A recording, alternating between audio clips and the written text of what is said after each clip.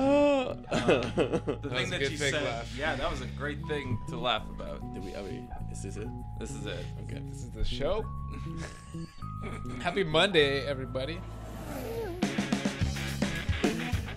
Yeah. You know, our Twitter thumbnail is relevant this Yeah. weekend. Oh yeah. To the Flat Out Fever podcast. Once relevant. in a year. Once in a year. It's relevant. Once a year. Bernie's whispering in Putin's ear. Flat Out Fever, episode 58. You'll notice he was wearing a red tie this year. Whom? Putin. Whoa. Vladimir. President Vladimir. Vlad. Yeah. You know, on a first All name. power to him. First name. Praise be What's unto up, him. Vlad? Yeah. Shout out to Vlad. To Vlad for showing up, making it to the Russian Grand Prix. Hey, this is the Flat Out Fever Formula One podcast or something. Hey guys, welcome.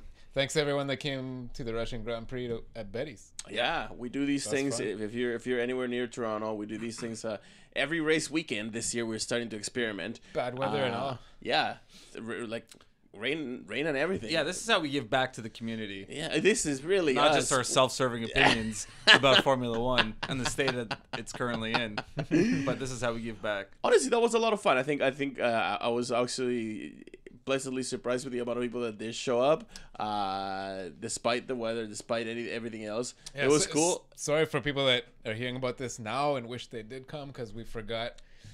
We forgot and we posted it on Saturday. Yeah, we online, we didn't do our dewest of diligences. Torontonians though, come out every race. Yeah. We're telling you now. Every aside from Canada, because we're gonna be in Montreal, but no, the Grand Prix, but the showing is still gonna the happen. show will happen, but we won't be there. Yeah, Wait, true. what? Really? Yeah. Really? Yeah, we got that lined up already. Oh, wow. Yeah. Who's going to organize this? Buddy from that shows up every week, or will show up every week. Fuck off. Anyways, King East, King and Spadina come. No, King and Sherborne. King and Sherborne. Sorry, Yeah. King Sherborne. King East, come hang out Yeah. at Betty's upstairs. Just walk upstairs. We'll be there. Yeah. And it's called the downstairs. It's actually called the upstairs. basement. It's a called the basement upstairs. All right. Okay. Is that what that is? Yeah, that's what that is. Oh, That's Betty's It's basement. called the basement. Yeah. At Betty's. I've been fooled for so long. But yeah, no, great time. We showed the race. We showed a bit of the pre-show. Nice. But at Ted's notebook? Yeah, no, actually not this time around. Right. Half Because the price. last time was so embarrassing. Yeah, half price wings, half price nachos. Everybody has a good time. Do show up. And one of the things that I remember from that. You gotta watch out though because nacho toppings are not half price. Oh, yeah, apparently nacho toppings. Apparently, unless The- you like gotta the premium confirm this before you toppings. order. Yeah. Oh, premium toppings. And- They always get you those. so Mark and hey, So delicious. shout out to Mark. Yo, Mark. Hey, Mark. Mark was there yesterday, and he said that apparently, Kvyat had said before the race that he was gonna show Vettel no mercy. Oh my god. Oh my god. Remember Vettel yelled at him after the race last time? Yeah. For What are you screwing doing, up that man? whole What are first you corner. doing? Yeah. Yeah. So, what is this? This is Formula One. All the shit he's yelling about. Yeah. If it happens to- again, trying to be one a of them boss. is going to be dead.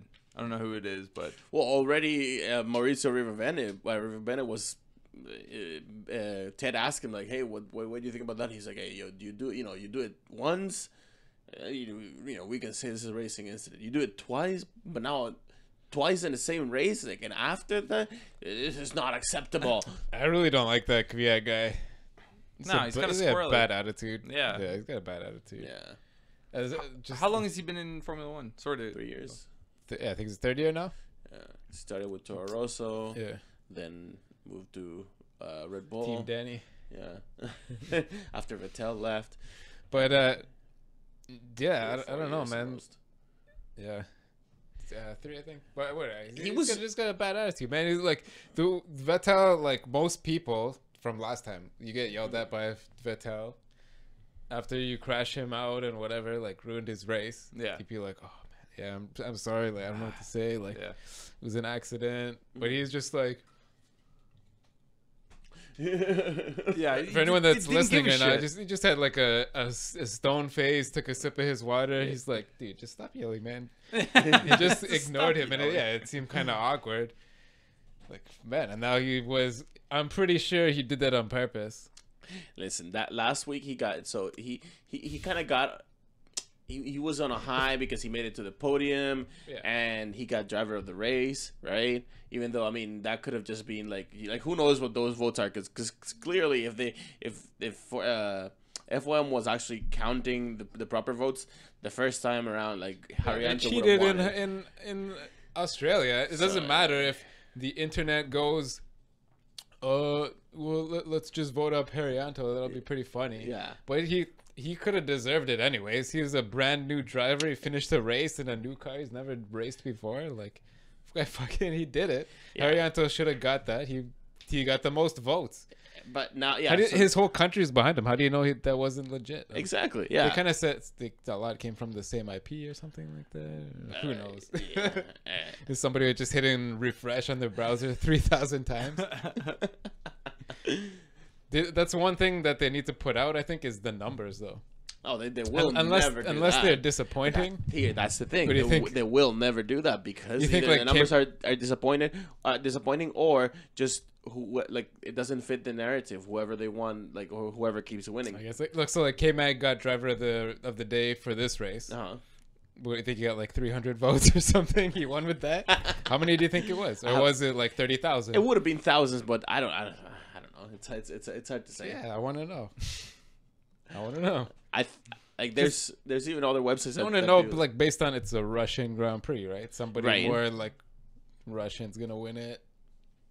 More Russian. I don't know. I don't know. It could. Yeah, but go to the British Grand Prix. Lewis might not finish and win, but did he get it or did he not? Did they change the numbers? Come on. Yeah. But think about that. So Kvyat had been coming from a little bit of a high from the previous race, into his home Grand Prix. A bit of an ego and attitude high too. Yeah, he had won the driver of the day. He got into the podium. Mm-hmm. Maybe he thought for a brief second there that he was a big deal, and then the race came, and that accident just from then on. I mean, I think I was. And a lot of people were kind of disappointed because we wanted to see Vettel fighting with Hamilton, both of them going up the field. That would have been really good. That's what Ecclestone said that on the grid walk, didn't he? He's like, my two boys, Vettel and Lewis, they're gonna get to show everybody if my plan works of the reverse grids. Yeah. Boom. He crashed out in the first corner. That's it. But yeah, that's what I said before the race too. That's what I wanted to see, man. Those two guys fight it out to the front.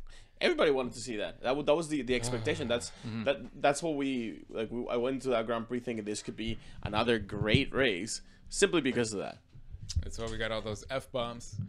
Yeah. Oh man, that was just great. I said yesterday, Vettel's officially fluent in English. He's not shy about any of his languages anymore that he can speak.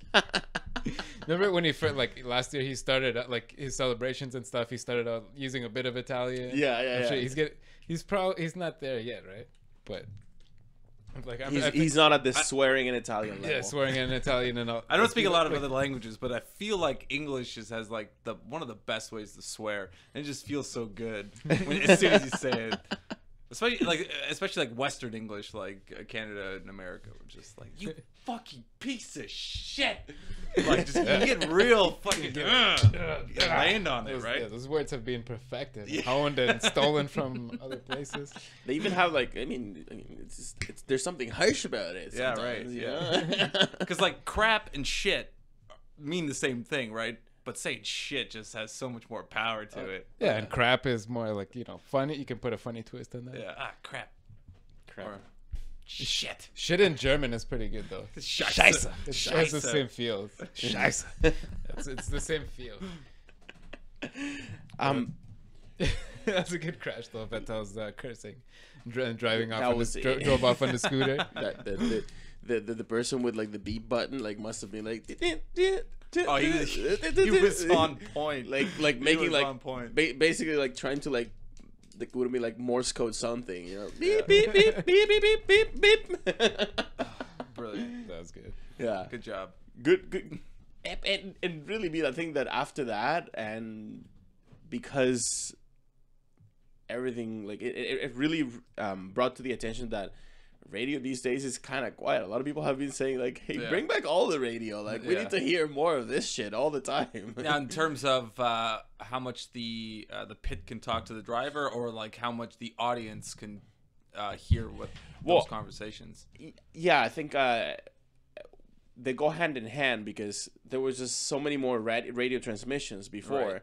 that the ones that were like either funny or noteworthy for some reason got played to the audience, right? Like they actually like got played on the world feed or whatever. Now that still happens, but the fact that there's just less overall radio communication going back and forth, that means that crop of like the actual useful ones or like the funny bits or whatever, the TV worthy bits are that much less. Just that many less. That sucks. Yeah, a couple of people at Betty's were talking about that this weekend. It's starting to get noticeable, like how, despite like 4 races in, how many fewer there are. Yeah, like team radios and like quotes and stuff like that. Something I saw at the start of the season when I think this was just in a Reddit thread, like some people were throwing out ideas, but a cool idea, I can't give credit, but when the cars get within DRS range, like if you're within 1 second of the guy in front or behind, then a channel opens up that you can talk to that driver.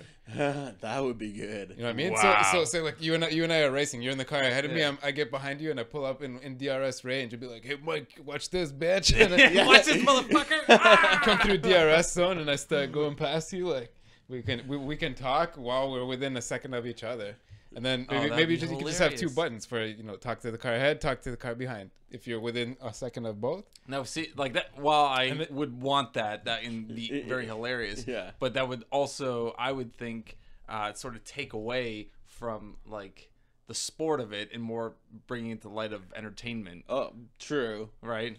Which would be cool to see anyway. Whatever sport is entertaining. Right. Okay. Sure. You know why they don't mic NHL players? Why? Because they swear all the fucking time. Curse too much. Yeah, they just leave like, too many curses. Hey, you fucking piece of shit! Like I'm gonna get you. That's why they don't mic them ever. And if they do, they're very polite. So. Yeah, well, but why not? That actually would be brilliant. Imagine Kvyat and Vettel. Like Vettel's radio message alone was wicked. Imagine the 2 of them radioing. Right. Vettel would have sat in the car for an extra lap until Kvyat passed within a second of him again, so he'd give him an extra message. Throw up that fight poster. It's amazing. It's such a combo. Yeah, imagine the 2 of them yelling at each other, and then especially if Kvyat really did say that he was going to show Vettel no mercy on the second bump. If he was really as pissed as he seems like he might have been, like, fuck you, buddy! Boom, ram him from behind. That would have been, I think, an even better idea. It's on the page. I was on the show. The UF1, yeah. You gotta highlight these things. Yeah, sorry. It's there you go. I think a better idea would be like what you were. There you go. It's like UFC, but it's a UF1 coming soon to pay-per-view. Vettel versus Kvyat. Somebody put in the comments their heights regen weight. Imagine the 2 of these guys yelling at each other on the radio, being in a second. Oh no, this is not the one. Yeah, no. My bad. Seriously though, who would win a fight? Vettel? I don't know. I don't know, man. Yeah. We're talking about like they're the exact same size as people, same height, same weight. I'm gonna say Vettel just because he's older. Maybe the experience. But Buddy is Russian, so he's Russian. He's got no kids. He's younger. He's got the stone face. Oh yeah, no, he's looking just to fuck someone up for fucking up sick. Yeah, I think he did that on purpose. Oh man, freaking Kvyat. He's gonna need some talking to, and obviously, I mean, there was this other thing, and it's in the book too. That somebody pointed out on the Reddit, and is that Verstappen actually went and he liked this tweet. It's like. It's a bit further down. Mike, it says Verstappen. While you're finding that, there it is. Because somebody pointed this out. Okay, it says just a Tag Heuer ad with it's like a bus stop poster or something. Yeah, and then it says don't crack under pressure, and then some journalist or somebody said, "Oh, that's ironic," because he did. But then go like scroll up and you see like the Max Verstappen. and this is what a lot of people are saying, that listen, if Kvyat is out, the logical step would be that Max Verstappen would be moving into that Red Bull seat. And he could be as early as 2017. Yeah. Yeah. Yeah, if this guy doesn't clean up his attitude. Something else related. Quickly before we move off this, it's interesting. Like, so say these two guys fought, or like we were just talking about, like if the two drivers that are fighting, like one's trying to pass the other, or vice versa, you're trying to pass the other guy. If you could talk in MMA, in the unified rules, it's actually illegal you can get a point deduction, like basically a penalty for talking in the cage or in the ring, like when you're fighting. Wow. But a lot of times they allow it, but it's just interesting for these guys fighting and talking. It's actually illegal in a fist fight, like a sanctioned fist fight, to talk to each other. But anyways, also related to this, Daniel Ricciardo, he also got caught up in that accident. Yes, he got taken out. It kind of ruined his race. Yeah, he got taken out. He didn't make it to the points even. He said during the race, after the race, so he demanded an apology from Kvyat for causing that shit. He demanded an apology. And he said during the race, his team told him that Vettel actually caused the accident, just to not get him riled up, just so he wouldn't get too pissed off. He said my god! That his fucking another Red Bull car took him out. They told him that it was Vettel's fault. His old teammate, who they fought each other. So he told me your old teammate took you out. But remember, we saw and then after the incident, when Vettel took that Marshall scooter, he's like, "You get on the back." That was one of the funniest things I've seen. Like he took the Marshall scooter, drove back to the paddock, went straight to the Red Bull garage, and started yelling at Christian Horner. I saw that. Oh shit! Now, okay, so that whole incident was apparently like what he told Christian Horner was basically like, if you give that guy a job in 2017, you're an idiot. Like basically, he was like, yeah, if you hire this guy again, like you're stupid.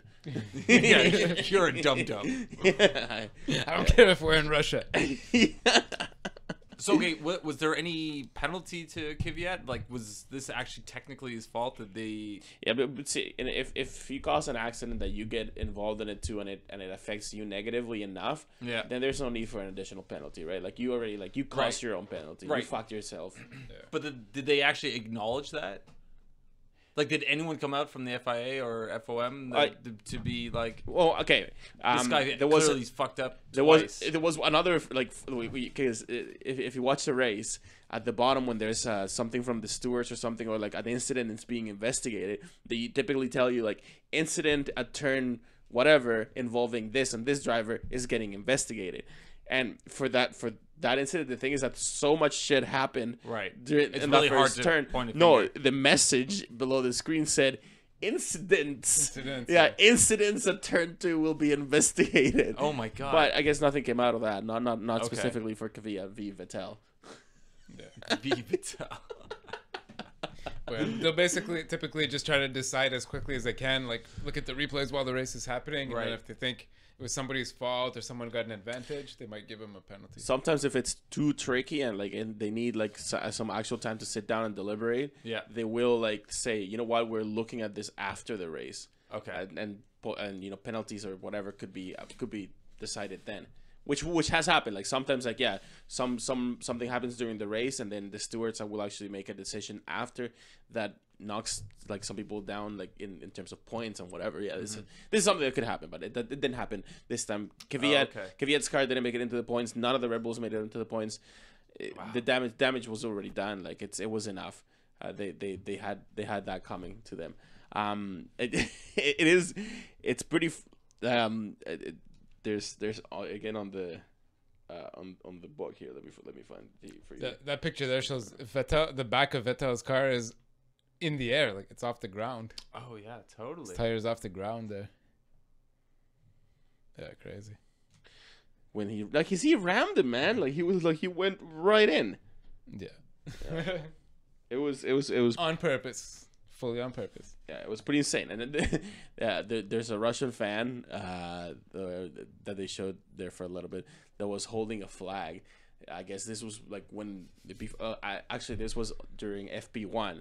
The camera zoomed in on a Kvyat fan holding a flag that said torpedo Kvyat number 26 or whatever his number is. And that was true. Yeah, look at that, torpedo Kvyat 26. Little did he know that he did. He pulled a torpedo on Vettel. He was zooming right in there. Yeah. But Vettel, what a good guy! Like picking up his, the debris. He tried to like somehow fit the front wing of the Ferrari somehow back in the cockpit. We're going to wrestled it out from between the wall and the car. At Hamilton, while all this was happening, he actually had a pretty good race. It wasn't nothing too fantastic, but even from pretty early on, while all this melee and whatever was happening, he got like right up to fourth from the very beginning of the early stages. Yeah, Alonso also was able to just weave through that mess, avoided everything. There's one really cool clip on the onboard clip of the start of Alonso. If you can find that, just up to corner 4 or 5. Yeah, that was great. He was just an accident. It's like an accident happened there. Boom. An accident happened there. No, it's all good. So yeah, that was pretty good to see. The rest of the race, though, after that was done, I think everybody would agree that it wasn't. I mean, I wouldn't really necessarily call it a snooze fest, but yeah, I don't know. It's gotten better for sure. Like I would say it was better than last year, which was better than the year before. So each year's gotten better and better. For the Russian Grand Prix, you mean? The Russian Grand Prix. Yeah. Just this race particular. Bottas and Raikkonen managed to pass each other, or be following each other for a while. They didn't crash each other out like last year. Raikkonen, man, like he was like he did a couple of good things towards the end of the race, but from the very from the middle, like early part of the race onwards up until the very end, like he was just kind of dropping the ball, or like not fighting enough. Yeah, no fighting. Well, maybe that was his directive, but I don't know. He did get into, he's on the podium. He was in the podium, but he made it to the podium. Was he playing the long game, or was he just sort of sitting back and saying, "You know what? I'm not gonna fight you here. Why not? You have a faster car, pal. Go right ahead." Maybe part of his strategy is that now he knows Vettel's engine is, and Vettel just got a new transmission because his car was fucked or whatever. That's why he got the penalty. He started further back. Right. Vettel's engine is now, he's one race distance healthier for the rest of the next couple races. Till this engine's dead. So maybe he just wanted to keep up with Vettel in that sense, like not run his engine too hard. So we're talking about these engines that are gonna run for the next 2 races. Really, that's it, because everybody's bringing new engines to Canada. Yeah, I guess that's the idea. Yeah. Pretty much. Like, I think every team up and down, or like every manufacturer is gonna bring some big updates. I guess the only people that wouldn't be getting any updates would be Toro Rosso, but just about everybody else.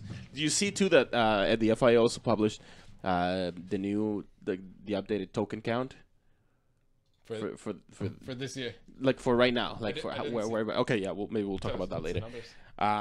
Just the Ferrari spent like a couple more, like we'll pull it up. We're gonna talk about that later. Okay. But yeah, it's definitely gonna be an engine, like the teams right now, those that will try to save their engines or use the same engines up until Canada, because that's gonna be the first like real like top power hungry track.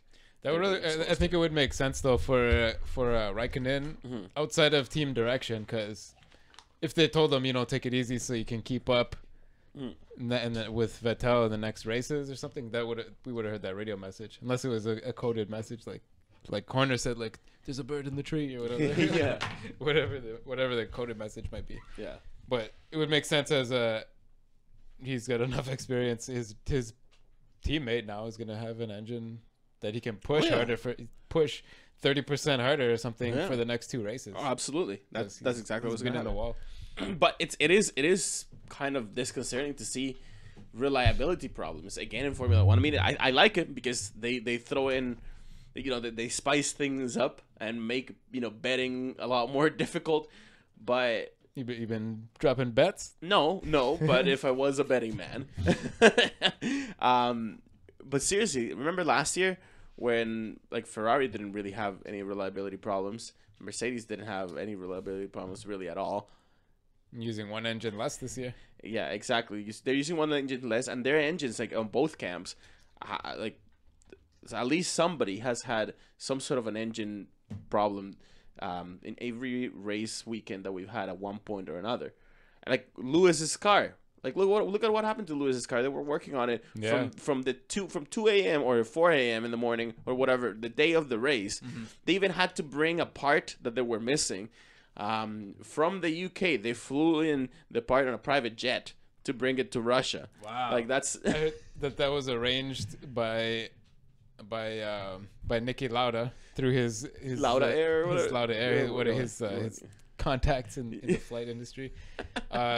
Bernie Ecclestone arranged the customs. Bernie Ecclestone, he allowed Lewis to avoid penalty. He helped him out.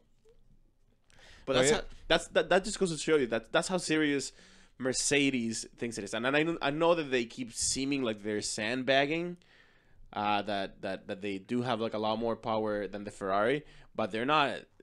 They're committed. They're not just taking it and like resting back on their laurels. But because if you could argue that if they would have done that, or if they were out to do that, they probably wouldn't have gone through those lengths. Maybe yes, maybe not. But clearly they're committed to keeping the fight going, which is good to see, and they're committed with to both of those other drivers, because clearly what would have happened is that if that part hadn't been committed, they would have still been able to race with just a different spec part that they would have put in Lewis's car. But I think that number one, Lewis probably wouldn't have found that very acceptable at this point, with somehow with shipping this part, they avoided breaking Parc Ferme as well, and he would have had to start from the pit lane on last place. Mm-hmm. So I'm not sure how they avoided that with the flying the part in. Because if they flew the part in, then all they had to replace was that part instead of the bigger the whole part. Yeah. So there's something in the article about the fuel system part, something with fuel system. Mm-hmm. This is the Lewispiracy, though. It's interesting that it's interesting that Ecclestone was able to work out the maybe that's what that black box was that he handed off to Putin that we're trying to figure out in the photo gallery. Putin's holding a little, looks like a black wooden box or something like that. When he's sitting very lovingly beside Bernie Ecclestone, both holding hands, sharing stories of being tyrannical leaders, embracing. He was clearly giving him the key to the Death Star, so they can rule as father and son.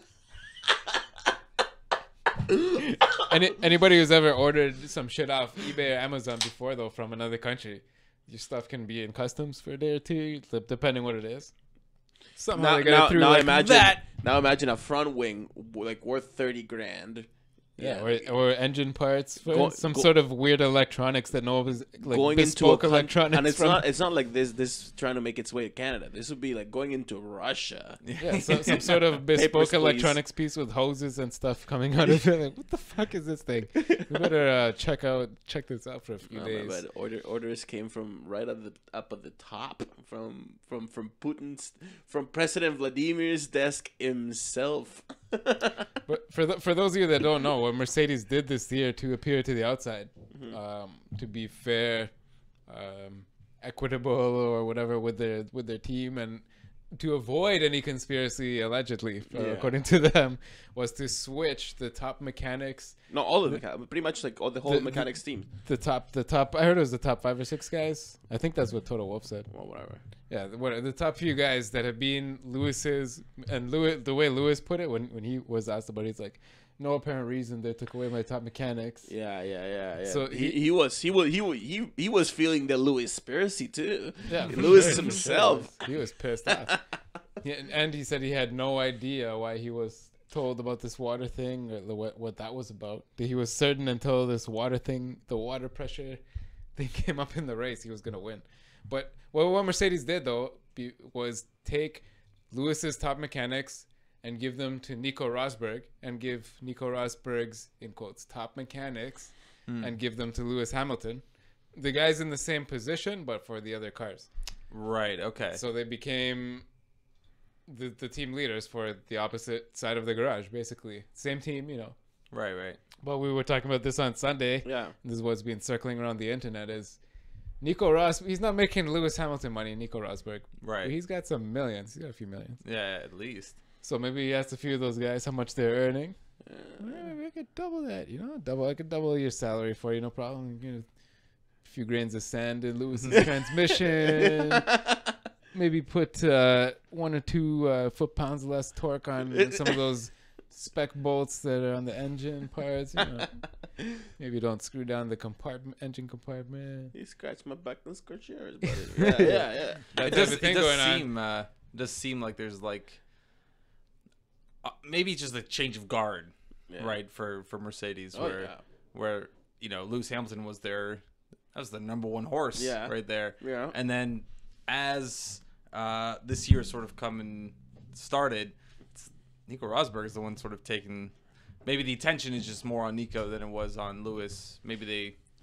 Okay, listen, I want to think there's a grand conspiracy. But... At one point or another, teams are like, as much as they want to say that they're not, that they don't think about it this way, but teams are put in a position where they have to pick one guy over the other. Yeah. And that typically goes to a championship leader. I think that at this point, you know, it being the longest Formula One season in history, it's still too early for teams to start like, you know, actually like allocating that many more resources to the number 1 guy, right? Whoever's leading in the constructors championship, or sorry, the drivers championship. But it's too early for that. I think we still obviously I want to see Lewis like fighting back or something, or you know, at least trying or being given a car, or finally having a clean weekend, both of them, so they can go like side by side, and like maybe we'll have something like we did in Bahrain a couple years ago. But if it continues this way, and if for whatever miraculous reason Rosberg keeps just having a lot of good luck, and it's been a lot of good luck that he's had, but if he keeps continuing to have that same good luck, and we're talking about getting close to like halfway through the season and he's still that much further ahead than Hamilton, I think you'd be naive to not think that they will be giving like that extra help to Nico just to see him like win the championship, because maybe they want to push him as far as it can go now, because he just in a Mercedes became the 4th man in history to win 7 races in a row. Who was it? Ascari, Senna, and Vettel. Vettel? Yeah. Schumacher and Vettel? Oh, Schumacher and Vettel, yeah. 7 races in a row. Something, yeah. And then I think the record is 9, and I think it's Schumacher and Vettel is both at 9, I think. Not sure. I'm not sure, but I think that's what it is. And then 8, I don't know. I think Schumacher and Vettel may be the only guys at 8 as well. Either way, he's getting closer, and he could, like, you know what I mean? Like, if he's, exactly. If he's given an opportunity to make the history books in that regards, then Mercedes, like, you'd be stupid to think that Mercedes is not just gunning for him as well. Mm-hmm. Like, plus like you said, plus that's he's German. Extra publicity, and he's with a German or with a driver that races under the German flag. And who knows if it's his own idea? But if you go to Nico Rosberg's YouTube page or his Facebook page now or his Twitter, he's been a lot more active than he's ever been in social media. I think his YouTube, like we watched that YouTube video after Bahrain. He did like a selfie type video in 3 languages, fluent in English, German, and Italian. But he just talked about, I just won this race, blah blah. But he's doing Lewis type or more modern sportsman type, anyways, because Lewis is the only guy in F1 doing it. Social media type stuff.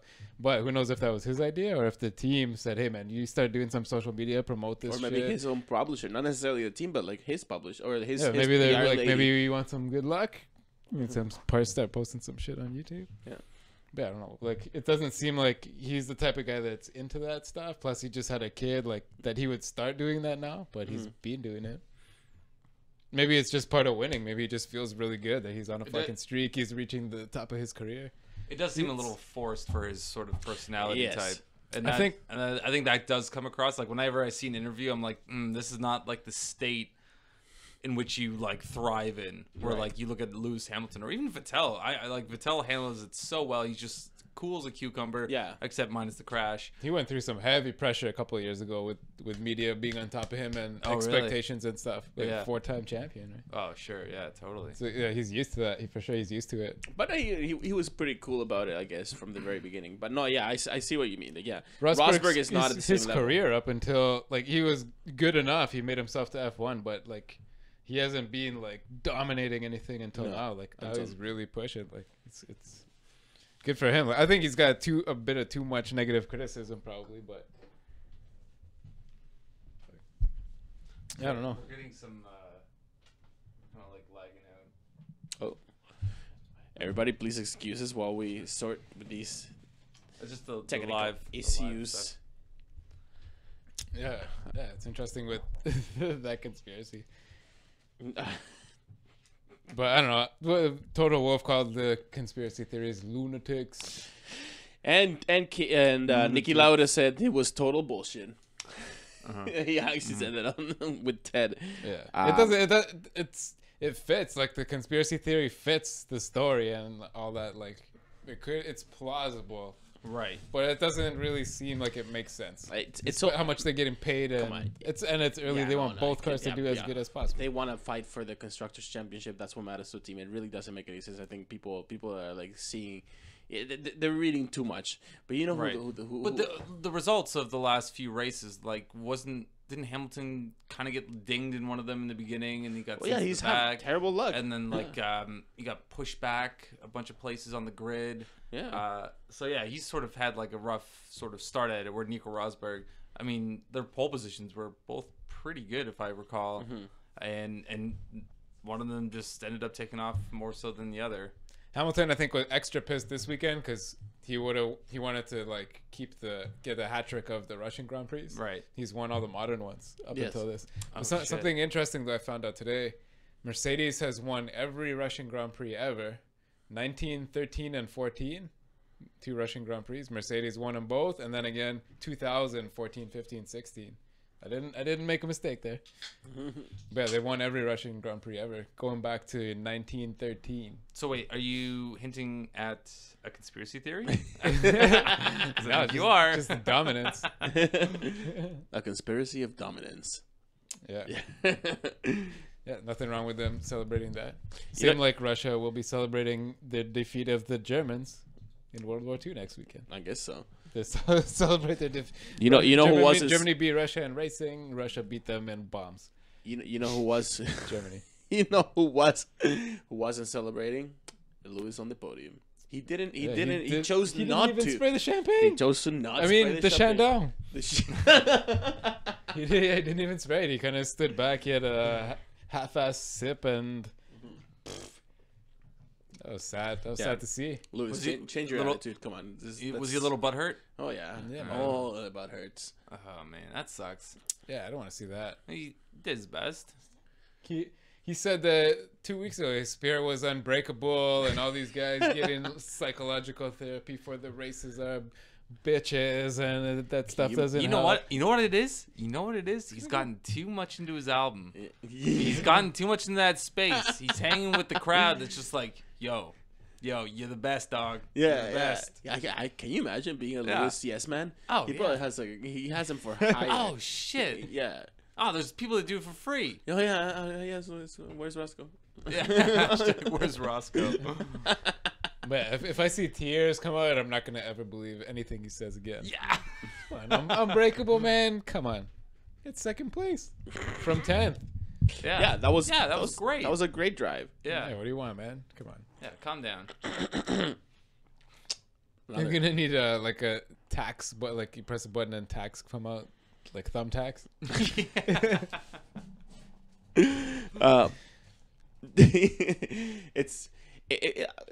it wasn't a great race in comparison with the ones that we've had so far, but I think It wasn't the best of the year. We've been hashtag blessed with many good races. One of the best first laps of the year. Maybe Yeah. maybe the best first lap. Yeah, maybe. They've all been pretty incredible. Yeah, but yeah, I thought that it was good, and we saw a couple of interesting things towards the back of the pack. Magnussen clearly like stating his superiority, at least so far, like really actually this time stamping it on Julian Palmer's face. We've had like we keep seeing a lot of Verline, some good moves. Yeah. The McLaren really getting up there now again, but on merit. I think that the McLaren they got really close to points earlier in the year, but it would have been because a few other people had accidents or whatever. But no, this time I think that Fernando Alonso made it up to six, and it was really good. It was right, like due to like a good conservative run, and what you said that at one point he had his fastest lap, and he basically decided like, hey, I'm just gonna try this out. I'm gonna like give it full beans and see what she does. And Alonso? Yeah. Oh yeah. He said that in the post race, like lap 50, 51, 52. Yeah, he saved gas for a few laps, then gave it full power. He's like, at least I had fun for a lap. I saw what she could do, and this is what we have to strive for to do this all the time. Yeah, I think it's encouraging to see McLaren back in the points, finding their way up. It's so depressing as a fan though to see how happy Alonso got to do one lap fast, and. Like, we'll get into this in a bit, but for next year, agreeing on a fuel increase of 5%. Yeah, not enough. Come on, man. That's nothing. So you could go fast for 2 laps? Come on, man. Like, go. Then somebody asked Button. I forget if it was on TED this weekend, either the quali show, something on Sky. They asked Button, what was your, I think it was maybe the press conference. What was your favorite era? Like, you've been here through 3 or 4 of the press conference. different styles of cars and engines, Yeah. and he said definitely 2004, where you're just on it, pushing for the whole lap, you're like almost driving like you're on rails. It's like a different type of driving, but something close to that. Mm-hmm. Now it's nothing like that at all. No. It was like 18,000 RPM for an hour. Come on, you don't even get that for half a second anymore. The engine will blow up. Well, I mean, probably won't, but they're just not meant. They're not allowed. These engines are just not meant to do that. Bernie said no. They are a huge achievement. Let's not say that they're not. These new engines and the new formula. Yeah, they're cool. They are the most efficient engines, or I guess power units, that man has ever made. At least some of them. Maybe not all of them, but the Mercedes certainly. So that should not be overlooked. But did we get there maybe by peeling the banana the wrong way? Probably. And that's the whole point with these regulations, which apparently we got new. Finally they confirmed. We were talking about this deadline approaching earlier in the podcast, way earlier actually, probably like since last year, and it's finally here. We finally gotten to some clear, concise, and well written out rules for 2017. Actually, I have no idea, because I think it was kind of buried a little bit. That was so weird. Like, nobody heard anything about him. There were some stories. I read some stuff, but a lot of it got buried. Like the articles I read, and they're sort of like not even there now. They're about engine a little bit. Nothing re-mentioned about the tire agreement, the tire width, the testing, the aerodynamics. The fuel consumption was a sort of big story. That was agreed. That's happening. 5%, 105 kilos next year. Okay. So we're going to talk about 2017 now? Sure, yeah. Let's talk about 2017. Yeah, so, I don't know. The 4 teams, Toto Wolff was the mouthpiece about it. The 4 manufacturers. The 4, no. The 4 teams powered by Mercedes. Oh, okay, yeah.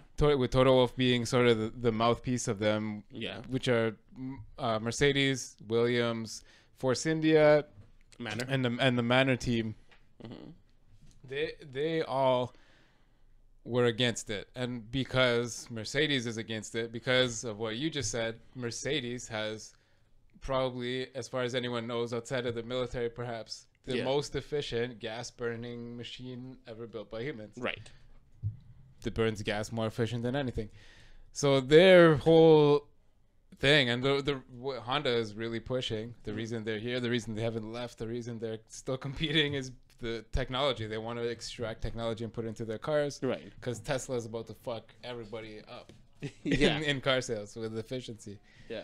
So, yeah, those 4 teams, they got 4 votes. Obviously not enough. They all voted no on the fuel increase.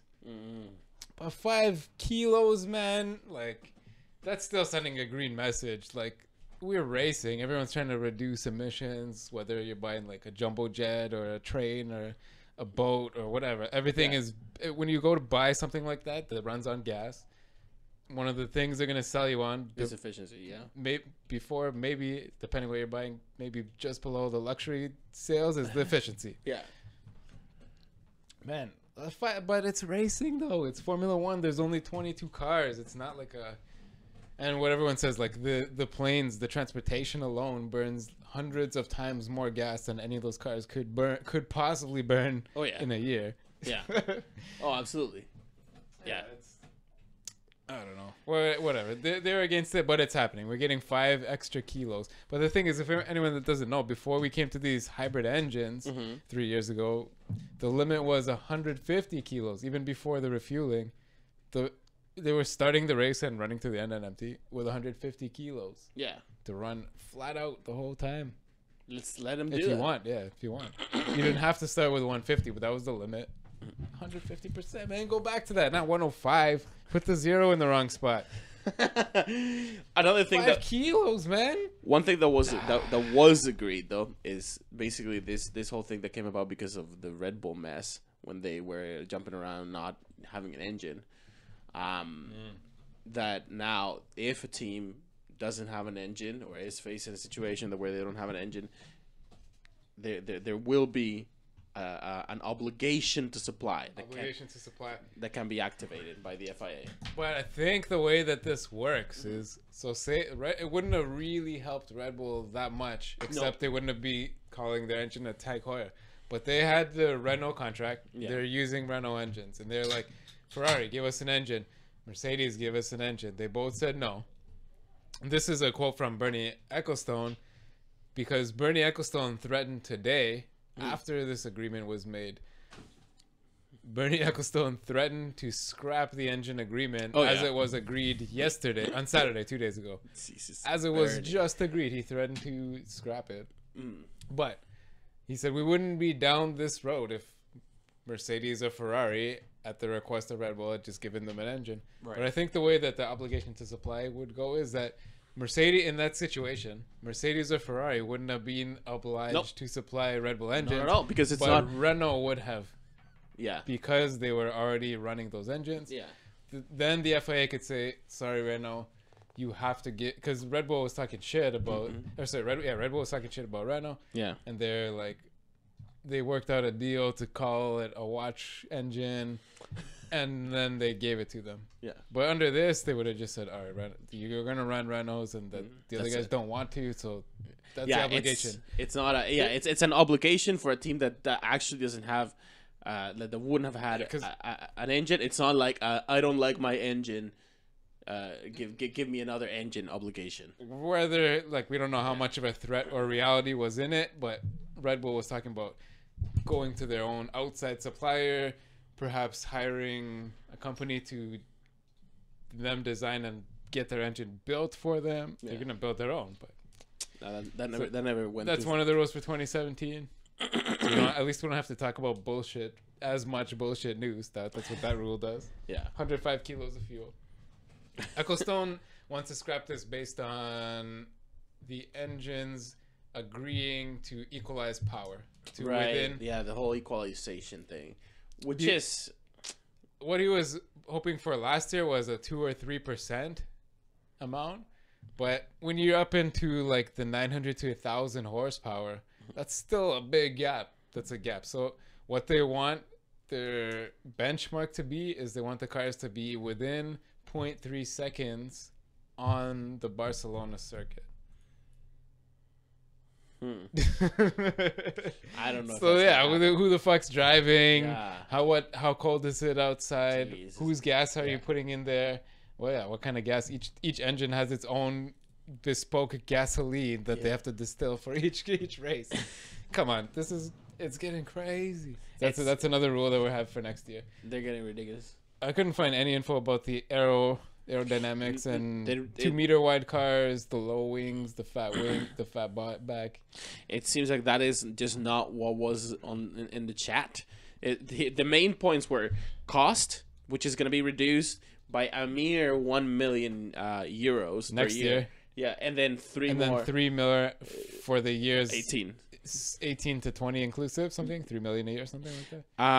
No, just from 2018, from 1 million less 2017 and 3 million less 2018.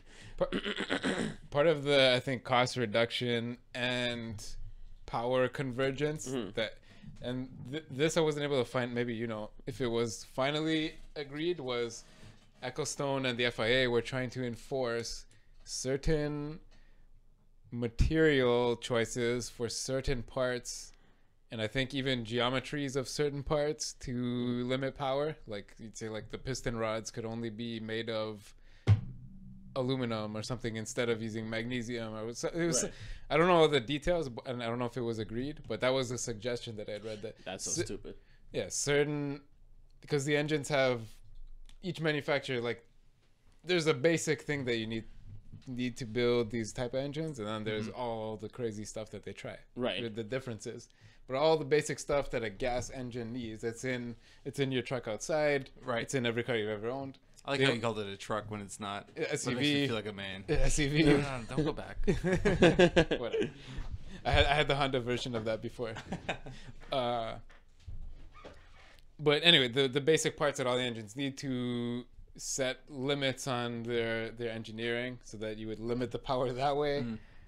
That gets so crazy. So I don't know if that stuff was agreed. No, it seems like not. So yeah, again, going back, so there's only like a few things. So cost, supply, Yeah, cost. we talk about the Obligations supply, to supply. performance convergence, and sound. The noise generator, a standardized noise generation device, a noise, some sort of resonator, some sort of like. Basically, what they actually agreed is bring that in 2008. Give them till 2018. Yeah, to standardize it. Some sort of they have to. They're basically going to conduct some research. Now, the research could go that way in some sort of noise generating machine, or it could go another way. Well, let's hope that it doesn't come to that, because that's retarded. One thing, while this whole situation about the changing of the rules and whatever was coming up, Pat Simmons from Williams and a few other people were vocal about just pointing out that, like, listen, like, this is getting out of hand, like, it's not really helping anything. Toto Wolff was saying, like, none of this is gonna help overtaking. Like, do we need a change for 2017 of the rules, etc., etc., etc. And a few people kept pointing at the fact that Bernie was one of the staunchest opponent or proponents that, like, his deal was like, cars, they have to be faster. They have to be faster by 5 seconds, or they have to be fastest. We have to build faster cars, and that has to be the aim of Formula One and the aim of these new rules. And now the way that the teams are gonna go about and implement it is the way things stand is gonna mean, like, changes to aero and making it more aero dependent or whatever. And that's not what the fans want, and that's what people are up in arms, because you could do a number of things, like making your car, like, more efficient, aerodynamically, but you can also, like, do it so that the air that comes out of the car after your car has used it is all turbulent, and then thus making it harder to be overtaken and Later, you seen those quali slow-mos? Yeah, with the vortices coming that off, was intense. boiling off, as Brando said. Did you see that? No. See if you can find it's Rosberg's car was a big one. Rosberg Vortex Russia. Try that. Or Vortices. But basically you could see coming off the back wings of both sides because it was just cold, humid air. Yeah. You could see it's like when you see the chemtrails on, or the chem in quotations, the chemtrails on a plane or whatever, just because the air is cold and dense. But you could see these two circling like crazy tornadoes. Tornado vortexes coming off there were something like 2 or 3 feet long, and that's what you could see. That's what they're bigger than that. That's just what you could see, causing a huge double tornado to suck off the back of your car. That was a really, really pretty shot. Like how you could see the aerodynamics in motion. Yeah, and it's what you said, and like what we've heard Pat Simmons say a couple of times in the last like month or two, since he's been sort of like prophesizing that this point that a lot of the teams are, as much as they're trying to set the aerodynamics to help themselves, at least half or close to half of that effort is to fuck up the car behind you, the following car. Like you'll sacrifice your own aerodynamics to possibly fuck up anyone that might be trying to pass you, to fuck with their car, because that's all they can do. That's how they can get advantage. That's one way to do it. The way it is. Yeah, and it's gonna get whatever 50% more that way next year. I do want to say something though regarding these, because then people have been saying like, no, then that's the wrong way to approach things. The cars don't need to be necessarily faster. We can, if the cars are second, are 5 seconds. Yeah, well, that's the thing, and like starting from the bottom up again, I think, and going back to what we've talked about in this podcast before. What is the essence of F1, right? What is F1, and what makes F1 the big deal that it is, and why is it different than any other category of motorsport? And it always seems to be falling back to that thing that F1 is F1, and it's the big deal because it's the pinnacle of motorsport, right? The best racing series. They go around and like they compete in the Grand Prix, because they're the highest price of motorsport. But like, what is, again, in trying to find out what that means and trying to like go back to that original idea, I think one of the ways that you can actually have a realistic claim to something like being the pinnacle of motorsports is to have the absolute fastest cars. Even if you want to like add an addendum to that and say the fastest cars around the track, or around like not an oval, like just around the track. Yeah, there is a limit. There's an aerodynamic and horsepower limit, so you can't just gear the car to go 500 because it won't go that fast. But yeah, why not make the fastest cars? Yeah, have the fastest cars. A lot of the safety rules, though, as I always talk about, have been to slow the car down, slow it down. Cars are going too fast. Well, but the modern circuits are built. That's exactly it. Instead of they have made things safe, but with things like the HANS devices, whatever, like in all the crash structures and just material sciences, it's a very interesting field. It's really the head bolsters this year have gotten like 5 times stronger. Yeah, so you can make the cars safer, but in much the same way that Spider-Man quote, with great power comes great responsibility. I think that with great horsepower, safety or responsibility, well, and with great safety advances should come, at least as far as F1 is concerned, should come an increase in speed. If these guys, and let's be honest, these cars, and I know that people say, oh, but Jules Bianchi, but let's if we treat that as the outlier accident that it actually is statistically, we see that the cars are safer now. Alonso was able to walk away from that horrible crash in Australia. Yeah, but that's also an outlier. Right. But they are, the cars are safer. There isn't, not a few kilometers per hour difference isn't really going to save anyone's life. So push that limit further. Yeah. Give him the speed, because like you said, exactly, like as the cars become faster, there's going to be a bit more of the control of how your race goes. that is handed back to the driver, not just to the engineer. Then it's gonna become more of a skill thing, more of your talent, and you will be able, as the cars go faster. If you have the fastest cars, you have to have the fastest reactions. You have it. The driver becomes. It's not. Then it's not more about like saving tires, saving this, saving that. Like no, if you can actually like, if they can give you the fastest cars to go faster, there's that about it. Now, how do you go about making the car fast? Is what is kind of, you know, becoming the problem and like ruining the sport and whatever. They can't be decided, because really, I mean, what you would want is more mechanical grip as one of the main things, right? They are getting that, but they're getting they're getting a lot more mechanical grip, but a bigger proportion of downforce as well at the same time. But speed and the highest speeds is what these drivers love. That's what they thrive on. The good drivers, the drivers that we all like, the ones that really inspire some passion, Vettel, Alonso, Hamilton, they thrive on the highest speeds, and you can see them at work. You can see their brilliance when they're going fast as hell, right? Now, this is all coming at the same time that, like, let's look into the future here. Let's not wait. Just before you step in it, just related. Yeah. Just to say, last year, Danny Rick, who we're gonna start talking about it in a minute, because he's one of the biggest pushers of this safety thing. True. Tried the canopy. We'll talk about that in a minute. Yeah. But last year, through the whole season, he was the driver who hit the highest speed. Danny Rick has the highest speed record. I don't know if it's ever, but he had the highest speed last year. He had 364 in Mexico. I remember that. 2015, the highest speed reached by F1 in 2006 was 364. Who's ever been 364 that's listening here? Aside from an airplane? Yeah. Aside from an airplane, I've been like 900, okay, but that's totally different than being the only person in a car going 364, and then make sure you slow down before that corner. Right.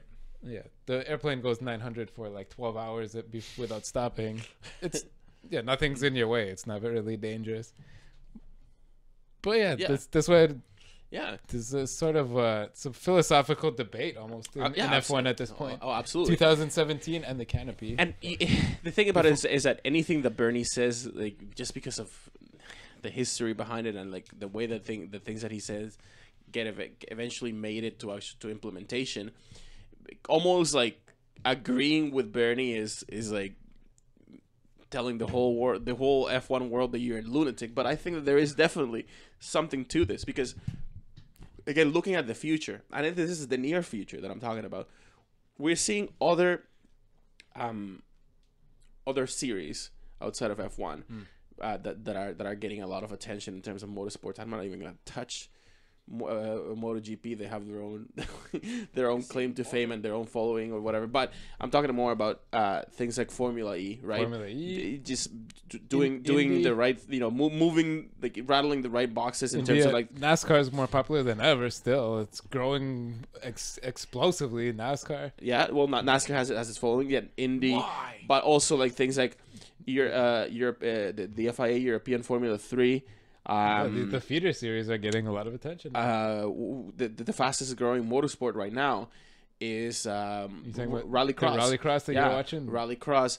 There's going to be more things, that people that in the past, if you were in a country like Canada or like whatever, they would have gotten into Formula One, or they would have seen like the claim of Formula One being, the best, the pinnacle of motorsport, is because it was the most available out there. You could watch Formula One in pretty much any country out there or whatever, because something to do on Sunday, right? It was grandma's it was church. Just, let's watch some Formula One. Yeah, it was on TV, right? It was on TV. Like it there was the only thing. Like 9 channels back then, 15 channels, and it was the only like motor series channels. Because of the big, the different countries and whatever, and like the deals that it had in place. It was the only motorsport series that really could afford to have that much widespread coverage. But now with the internet, with new media, even Formula 3.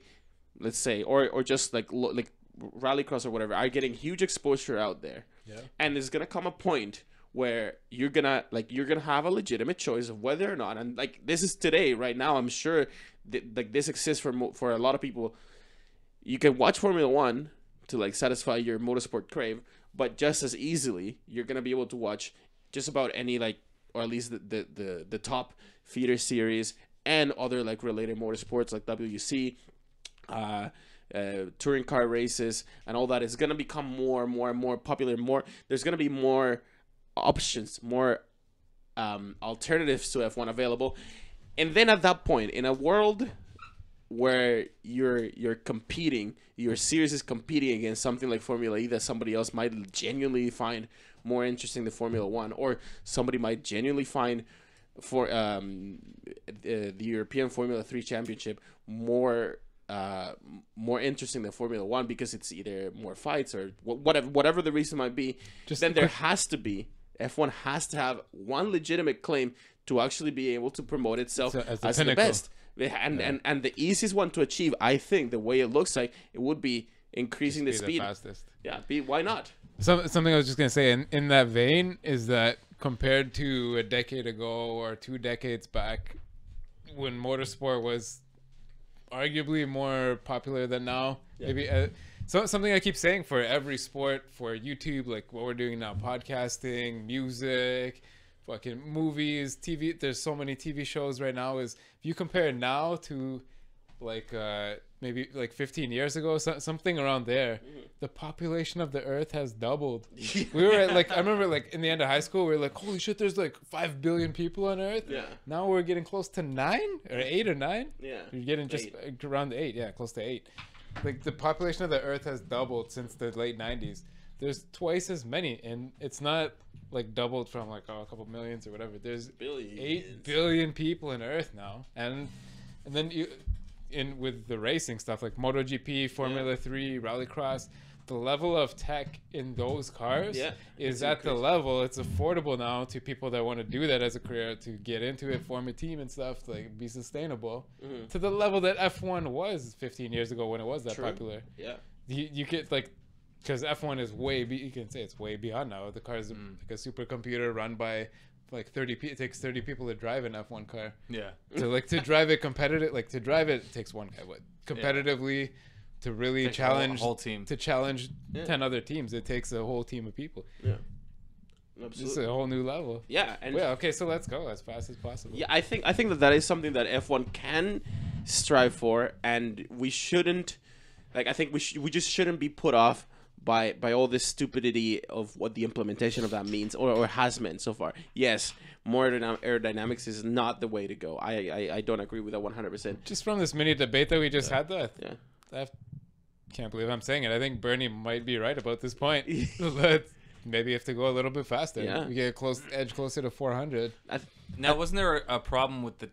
I remember we talked about this maybe a few podcasts ago, but there was a problem with Pirelli because of the higher speeds. No, it wasn't necessarily, yes, indirectly because of the high speeds, but because the way that they wanted to achieve the highest speeds was by adding more downforce, and then downforce was the problem. Too much downforce, then they couldn't build the tires that they needed to build with so much downforce, because then that would imply the amount of downforce that they were seeking at first would have implied that they would have had to like basically design completely different tires, and that didn't fit the model that they wanted with these high degradation. They would have ended up being like a steel mesh. Yeah. But they got the testing that they're looking for. They're getting 25 car days. Don't get it confused with days. 25 car days of testing of the new tires for Pirelli.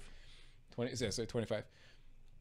But yeah, to do what they originally wanted, they would have had to do something probably that the teams didn't want, like put a steel mesh in the tire, something and then like that. That might have negated it heavier and negate some of the inertia. Or just the speed even. Like it wouldn't have in the end made it faster because they had to, let's say, just to simplify it, show up with heavier tires. Right. But Pirelli have been granted, and it's kind of weird. Like some teams are going to get an advantage. They haven't announced what teams, or if it'll be a lottery or who wants to do it or whatever. But teams are going to have to provide an extra car to go test. But do you know how many cars they're going to use? How many teams? The data is going to be shared. No, well, it's basically all the data. However many want to show up, but only like the ones that can afford it will show up. Let's be honest. But the testing is limited to 25 8-hour car days, as far as I know. Or maybe they're 10-hour car days. So say like if 5 cars show up, they can test for 5 8-hour days with 5 cars.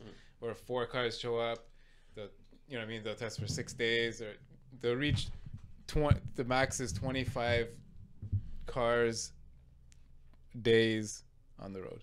I don't know how to. It's weird. It's a weird It's kind of a weird idea. But yeah, they haven't announced how many cars, how many days, Which cars? what track, Right. which cars. It would probably be like somewhere in Spain or Abu Dhabi, I guess. They've been guaranteed that they will get current year cars to test with, though. Because originally they wanted to build a Pirelli test car that would be like somewhat the specs with a V8, just some cheap engine in there that would generate some kind of horsepower. Weird. Do you know who the Pirelli the test driver is? Pirelli's own test driver. Pirelli's. You know how like that. This is the illustrious post at one point or another was occupied by Jaime Alguersuari after he was booted out of F1 for not ceding to Vettel. You know who's doing that like this year, I guess, and maybe for the next couple of years? Alguersuari? Pastor Maldonado. Maldonado Got the gig. hired by Pirelli. But wait, I thought they were gonna have F1 drivers in the F1 cars doing the testing. No, but Pirelli also has their own like their test driver, right? Oh. But So they're gonna have to choose one of the cars that shows up to let him drive it. no. For let's say outside of this event, Right. if they want to like just try with like one of their like little Pirelli like Like a show off day to sell tires, like a no for actually do testing on the tires on like other vehicles, like they'll have like a nice like single so seater. like their road, like if you want to buy Pirellis for your car in your driveway. No, it'll be like a development one, like for motorsport. Like Oh, he for like racing. for motorsport, like Not F1 though. no, not like, Okay. but no, but some of the testing that Perhaps. he'll be doing, like some of the things that Pirelli like learn, maybe or not, if you know after they're done cleaning all the debris of the track, that they might learn from some of Maldonado's tests, they will apply maybe to their F1 program. But yes, They probably want to test the tires to the maximum stress level, right? yeah, Test them to the breaking point. the guy with the biggest balls in F1, according to him. Crash Donato. So Crasher, he's not completely out of a job. He's Pirelli's test driver. I thought that was funny. Do you guys want to take a break soon? I kind of want to fix this stream. The lag. Okay, all right, yeah. Yeah. I think can we close on that? Or unless you guys, yeah, it's up to you. I guess so. That's most of 2017. So we'll come back with the canopy. Yeah. Talk about the canopy and a few little odd things here and there. Cool. Hey, Hello. switch it up. Hey, We're guys. back. We're back. Stop talking about Other stuff. bad colors. Yes. So, another thing that we saw this last weekend, I think that it got buried in the other news. Really, I mean, but at the beginning of the Russian Grand Prix weekend, we were talking about how Red Bull actually went out and like practiced, like they did a couple laps with their version of the head protection, The canopy. the additional head protection. They're calling theirs the canopy. What I mean, why There's not the a halo, windscreen? really, there's the halo concept and the canopy concept. Yeah, it's like a windshield. Yeah. Yeah, it's a windshield. Right. Well, Lewis was very critical, calling it a riot shield. It looks like a fucking That's a police bit riot dramatic. shield. That's a bit dramatic. I don't know. I kind of I don't know. I mean, it doesn't mean it doesn't look like that, Right. but No, that's absolutely true. Put a handle on there. The guy behind it's got a helmet on Mm. and a bodysuit, and an boots, and an and an over business, and boots an, for and an, business. and an overinflated ego. But See, Well, I think Danny Rick's pretty cool. I think You didn't get too if this does take off, I'm not saying I think it should. Okay, I'm not saying I think it should, but if it does, I think it'll start making F1 evolve into the future, which I feel is inevitable, where everything looks like it's from outer space. And so this is the first steps. This is Yeah. like that evolutionary picture of like there's like a monkey and then the man on the end, and like it's slowly going over. Okay. This is like the second monkey, right? The first monkey is no windshield. This is like, oh fuck, okay, and then the next few get faster and sleeker looking. That's what I want. I want this thing to look like it's from an anime. That's how cool I want. It could still be a V600. It doesn't matter. Yeah. It doesn't matter. It just it wanna- does look cool. This looks better than It looks stupid cool. Halo. It looks no, better Halo than the looks- Halo. You know what? I think I've been dancing around it a little bit, but Yeah. I think I'm gonna say, somebody might die. There's no but somebody point. might die, but I don't think they should bring this in. Right. Yeah. Right. It's Even not, though it's not the- solving any problems. As the quote said, the cat's out of the bag. The ideas out there. but We have to do it now. All that stuff. That's thinking. It's thinking too short term, man. I think like, as always, F1 is thinking too short term, and just not focusing on what they should be focusing to solve. Let's say they do come up with something like this. Okay, right. Let's say that this is what is gonna be in the rules. What if immediately right after that, they just come up with a better solution that doesn't involve anything like this? I think that because of the like ego, a force field. no, not necessarily We've a already force talked field, about that. but Yeah. let's think for a second. How about just material sciences is one of the fastest, most like ridiculously like leaping and evolving fields right now. Yeah. And what if all of a sudden, with all this new development with like graphene or whatever, they just come up with a better solution, or like maybe even something that just will make? Why not just invest in pushing forward and really developing some helmet technology?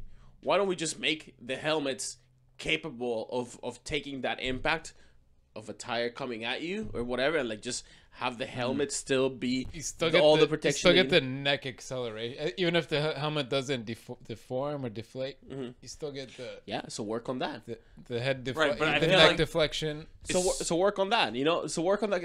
You don't understand how, like, then, because then if you work on that technology, there could be so many like applications for that technology that are just not about motorsport worthy. We're talking about like this. We were just saying about going to the moon or whatever, and like how the European Space Agency wants to put people out there permanently and whatever. There's a race now between Europe, China, the United States. Yeah, with these to basically these to build domes, a that are, permanent like, base on the 3D moon built. to build a mine to dig up ice and build hydrogen and oxygen fuel stations. Because the moon doesn't But- have an atmosphere, like there could be like all kinds of space junk flying at anybody that's doing a moonwalk. a meteor. Why not spend your money? You're not gonna, like, you know what I mean? Like, this could be an actual technology that could be used. I mean, and as far-fetched as that sounds, tell me if not, if you wouldn't think that technology that, let's say they come up with like the impenetrable helmet or helmet system,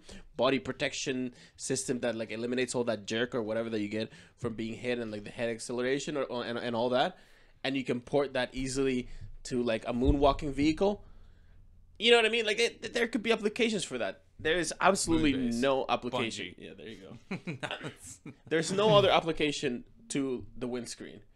So why is F1 stuck on trying to bring things from the past instead of like looking towards developing like for the future? There's no analytics or evidence to support that it needs to happen, right? And that they're trying to solve a problem that doesn't exist. I like Justin Wilson, a lot of people are arguing about him. Would have been saved. Jules Bianchi would not have been saved.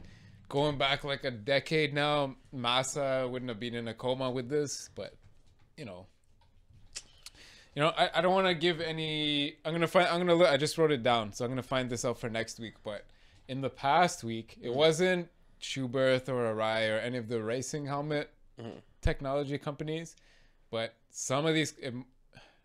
I don't want to say give any credit or take any credit away from anyone, but I saw this because this is a big, I don't know, subject, I guess, in football, American football, not soccer, but American football, where they wear helmets and they kind of run headfirst into each other like goats, and they smash heads. There's a new technology, a new helmet tech that was just kind of developed, and everyone, well, I don't know if anyone knows, but one of the big things with head trauma in auto racing, in football, or in combat sports, or any kind of sport where you might hit your head, is you hit your head, you get a concussion from your brain sloshing around and basically bouncing off the walls of your skull. Like you hit your head and your brain kind of goes the other way and sloshes around.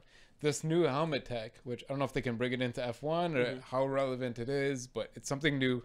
I'll find out for next week. I'll get into more detail, but it's sort of some sort of, I think it's a liquid filled helmet type thing that when they showed a regular helmet versus this in slow motion slamming into a wall side by side, and the one helmet deformed and sort of absorbed the energy and didn't transfer it to the person's neck, the player's neck or head. Right.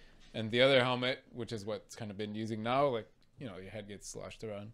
You get like that punch drunk or football drunk, like a lot of sports get, or this auto racing. If you get into an accident, it's far more rare. I think brain injury in auto racing, whether it's Formula One or NASCAR or Indy or any of these crazy sports or MotoGP, is lower incidence than probably football, soccer, rugby, or MMA, which those are probably the 4 other most dangerous head trauma sports. Where you're, like, part of the sport, the point of MMA is smashing your head and like kicking the other guy in the head. Part of the sport of football is lining up rugby.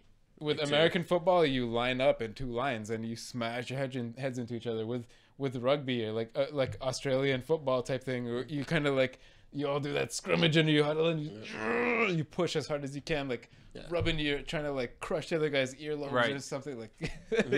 Right. But even in that sport, it's different just because you're not protected, and obviously these guys are very, very strong and tough. Yeah. And they've sort of built this resilience, but they're not actually slamming their heads into each other. Like, I played rugby in high school, and like, you're locking with people, right? There's a certain like connection that you just like, you know, you don't want to fuck each other up. Yeah, that's not the point. Like, you want to be stronger than the other guy, obviously, but you're not there to fuck them up. Like an NFL player is like, no, I have to move as fast as I can to knock this guy over. That's part of the culture of like American football players. If you want to be an American football player at the top of the NFL, NHL. No, the NFL football league. The NFL football league. You start in high school and you listen to your coach. You're gonna get yelled at, and he's gonna tell you to smash your head harder into the other guy. Like that's part of the culture of it. Like, don't be a pussy. You're not gonna smash your head. You're not playing on Sunday. You maybe you'll make the practice, but you know what I mean. And these guys, I'm kind of rambling, but I think pulling this around a little bit. These guys in modern F1, this modern league. Yeah. They used to practice, like, there used to be rules or no rules, basically. Like, Ferrari owns their own racetrack. There's the Red Bull Ring now. You used to take your car out, build it at the factory, and you get the drivers there, and you just test it all day, every day. You run them around. You could crash and die at any time. These guys now are practicing at home on computers. You know what I mean? Like, we watched that Red Bull video, I think, of Verstappen a couple weeks ago. Sky went to his house and, like, you know, show us like your garage, your go-karts and stuff. And he showed his living room. He's like, this is what I practice every day. I sit here. And he's playing like... Obviously, they have the crazy simulator. He wasn't playing the Codemasters PS3, PS4 game, which is shit, sorry. But yeah, he's playing basically a video game where there's no chance of getting hurt. Like, you might have to pee and you just press pause, go to the bathroom. You know what I mean? Yeah. I know it's a different era, and people are gonna call me an asshole next time somebody gets a head injury. But I agree with Brundle and Lauda and Ecclestone and F1. So F1 is not about a halo or a canopy. That's my point. Right. So I got 2 points that I want to make, and one is about so only one person has died in the NHL. Only one person has died ever on ice or on the field. Only one person has died on the field. I just looked it up. It's just Google telling me. Even back in the day when they played NHL with no helmets. Yeah, you know, those guys were as strong as now. You're still shooting 100 kilometers an hour. One of those problems is that, like, obviously lots of people suffer from concussions, and that's not an immediate some of the faces of those old goalies. Yeah, they're all fucked up. Horrifying. But you know, they lived worse than Frankenstein. Sort of.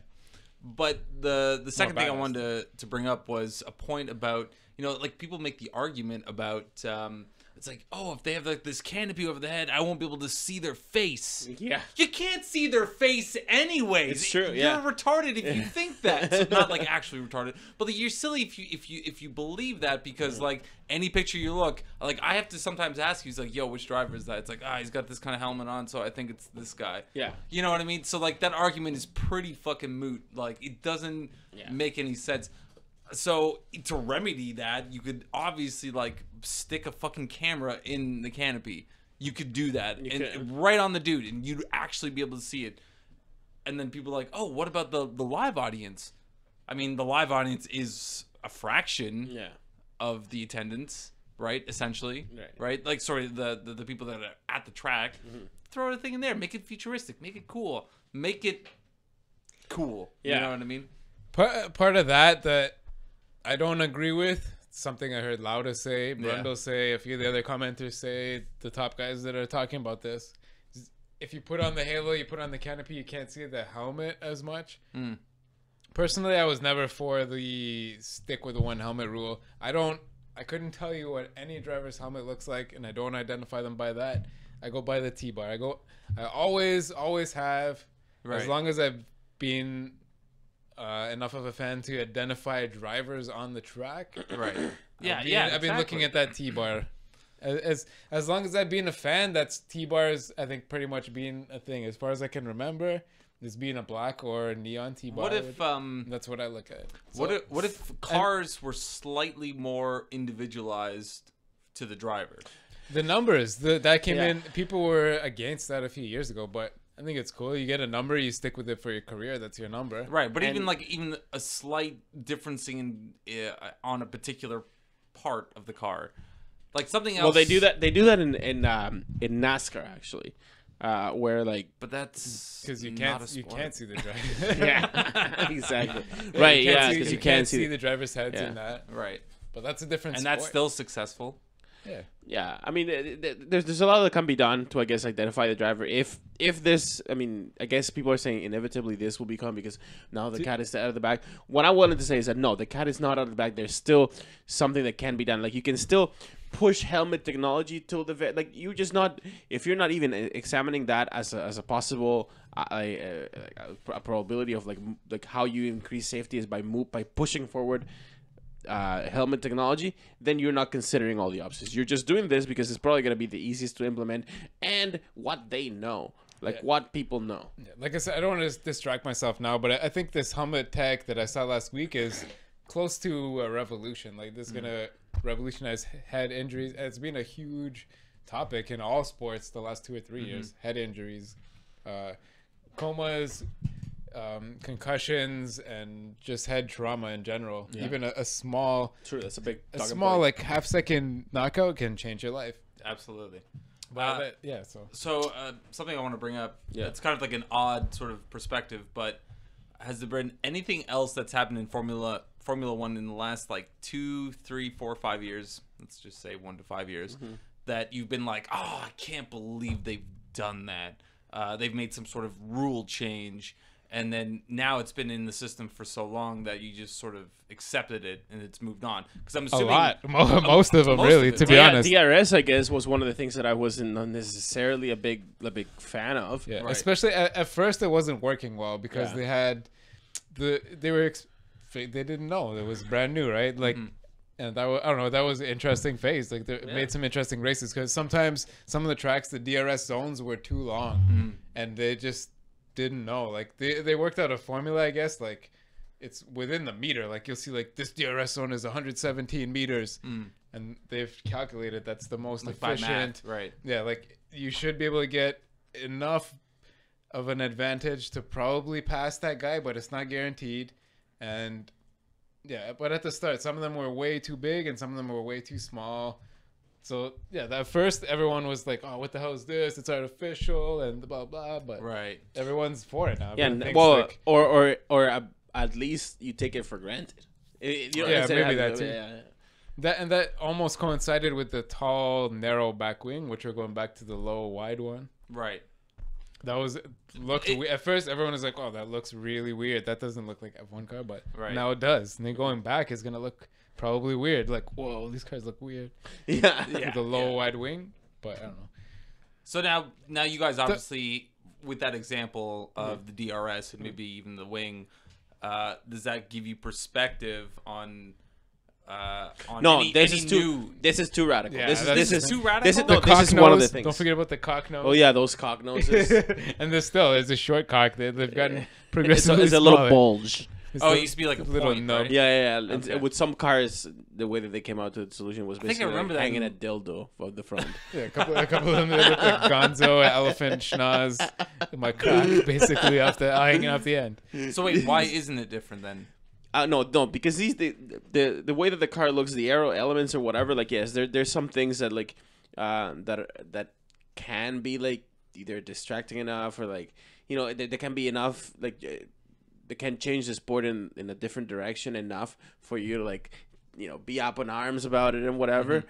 But this is to me, and I agree. I mean, I know these things work better if we disagree, but I agree that putting something like this or the Halo or any kind of things, just driving these cars like away from just open cockpit racing is tampering with the essence of F1, if you will. Right. Now, and I actually gave this a bit of thought.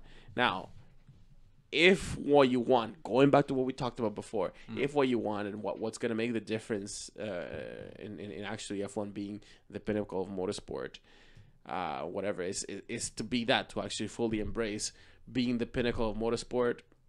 One of the things that you can achieve that is by being the fastest or whatever.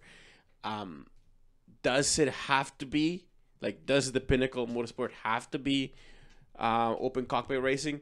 That is maybe what you could argue either way now. Like it's really? Well, no, I think that there could be some interesting arguments going in either direction, because like what does open cockpit entail, right? Like it entails more danger. As and this is what they're pointing at. But could you not argue? Sorry, very quickly. Could you not argue that the speed itself is almost that's dangerous? I don't care who you are. That speed. And that is the point. Maybe the pinnacle of motorsport has to be the most dangerous motorsport. This is what that's a weird argument, but yeah, I can accept that. I'll reiterate. I still haven't seen a race. I know a couple of the top guys, but something that's been becoming more and more popular recently is MotoGP, because it's dangerous as fuck. Yeah, that's really part of it. They've offered up. They're taking open cockpit to the next level. They're opening everything. Next level. You're sitting on a bike, man, going the same speeds. The average speed is not quite, but they're reaching the same speeds. They're cornering pretty close. That's another thing. Closer and closer. You can't have motherfuckers on two wheels going faster than F1 cars like that. It's still a while to go until that if they ever converge, but the danger is so much higher. And with MMA, somebody died in Ireland about 3 weeks ago in MMA. The rules of that is kick each other in the head. Going back to MotoGP though, knock each other in the head. Let's talk about MotoGP just for one more second here, because I think that is like people are saying like, oh, the safety, this and that, blah blah blah, whatever, etc., etc. But like nobody's talking about putting a freaking glass shield or like translucent plastic shield around the bikes of MotoGP. You could do that and turn it into a two-wheeled car. Yeah, and race those. Yeah, but add all kinds of wings to it and stuff, right? And make it like a. Nobody wants that. Nobody's talking about that. None of the drivers are like. Has to be the purist. The purist is probably like just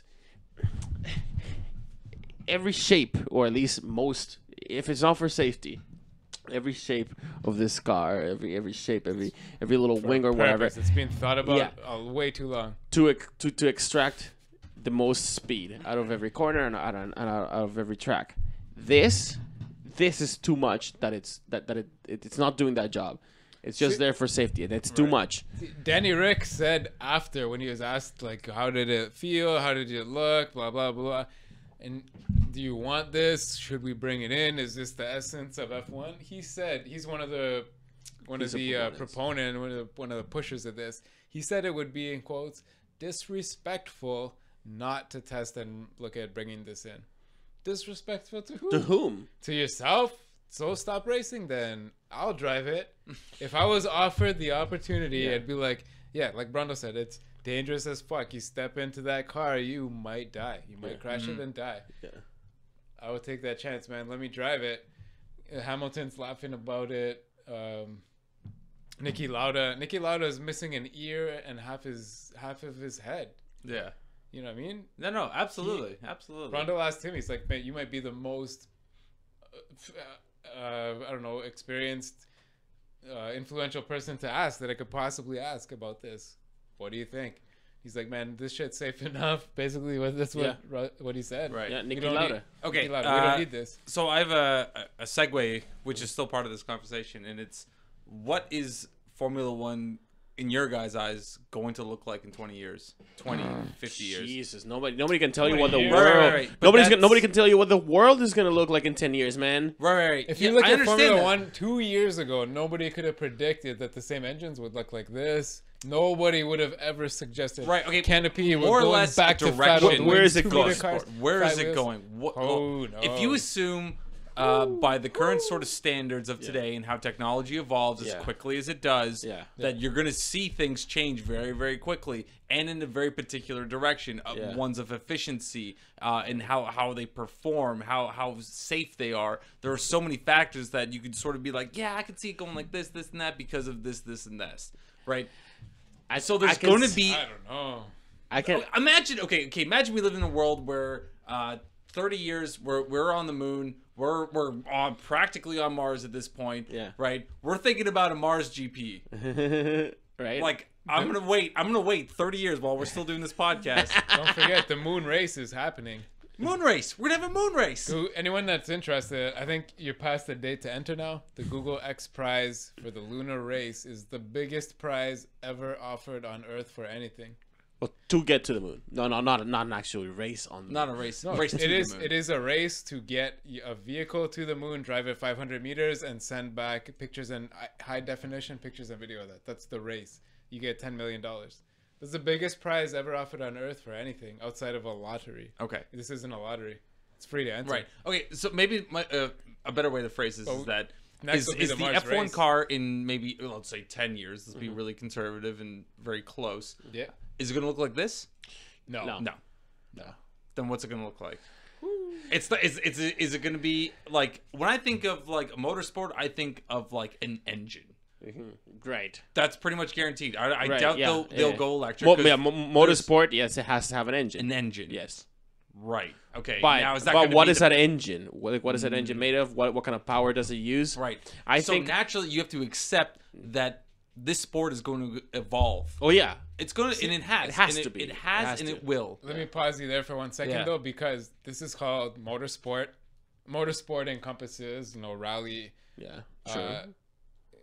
Formula E, whatever. Anything that has an engine. See, really. but there's you got to make a distinction. Does what? Formula E encompass motorsport? Yeah. Because it's That's a an mo- electric It has a motor.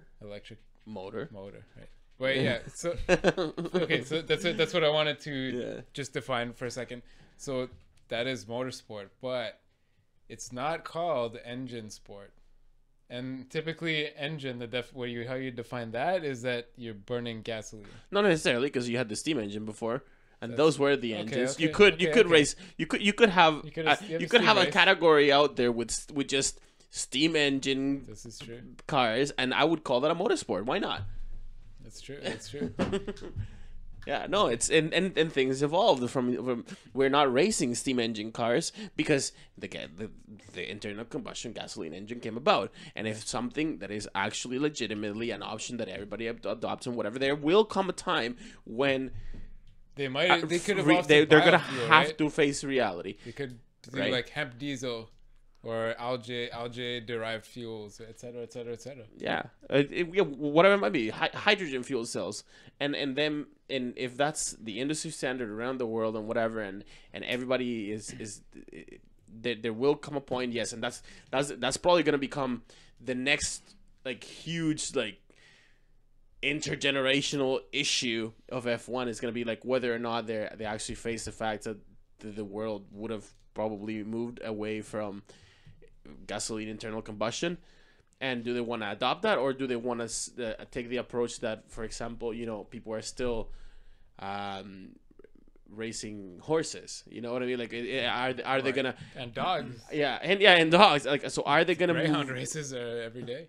No, but well, these horse races still But- require like a person, Okay, a jockey or driver. whatever. Yeah, Right. Horse driver. a driver.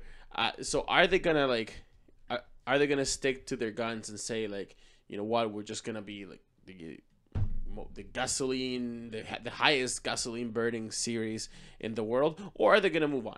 I'd like to I'd like to believe that in 10 years, F1 will be in a position where they will be able to like make the most rational decision to keep the sport going in a sustainable way, and that would probably mean moving with the times and facing the reality and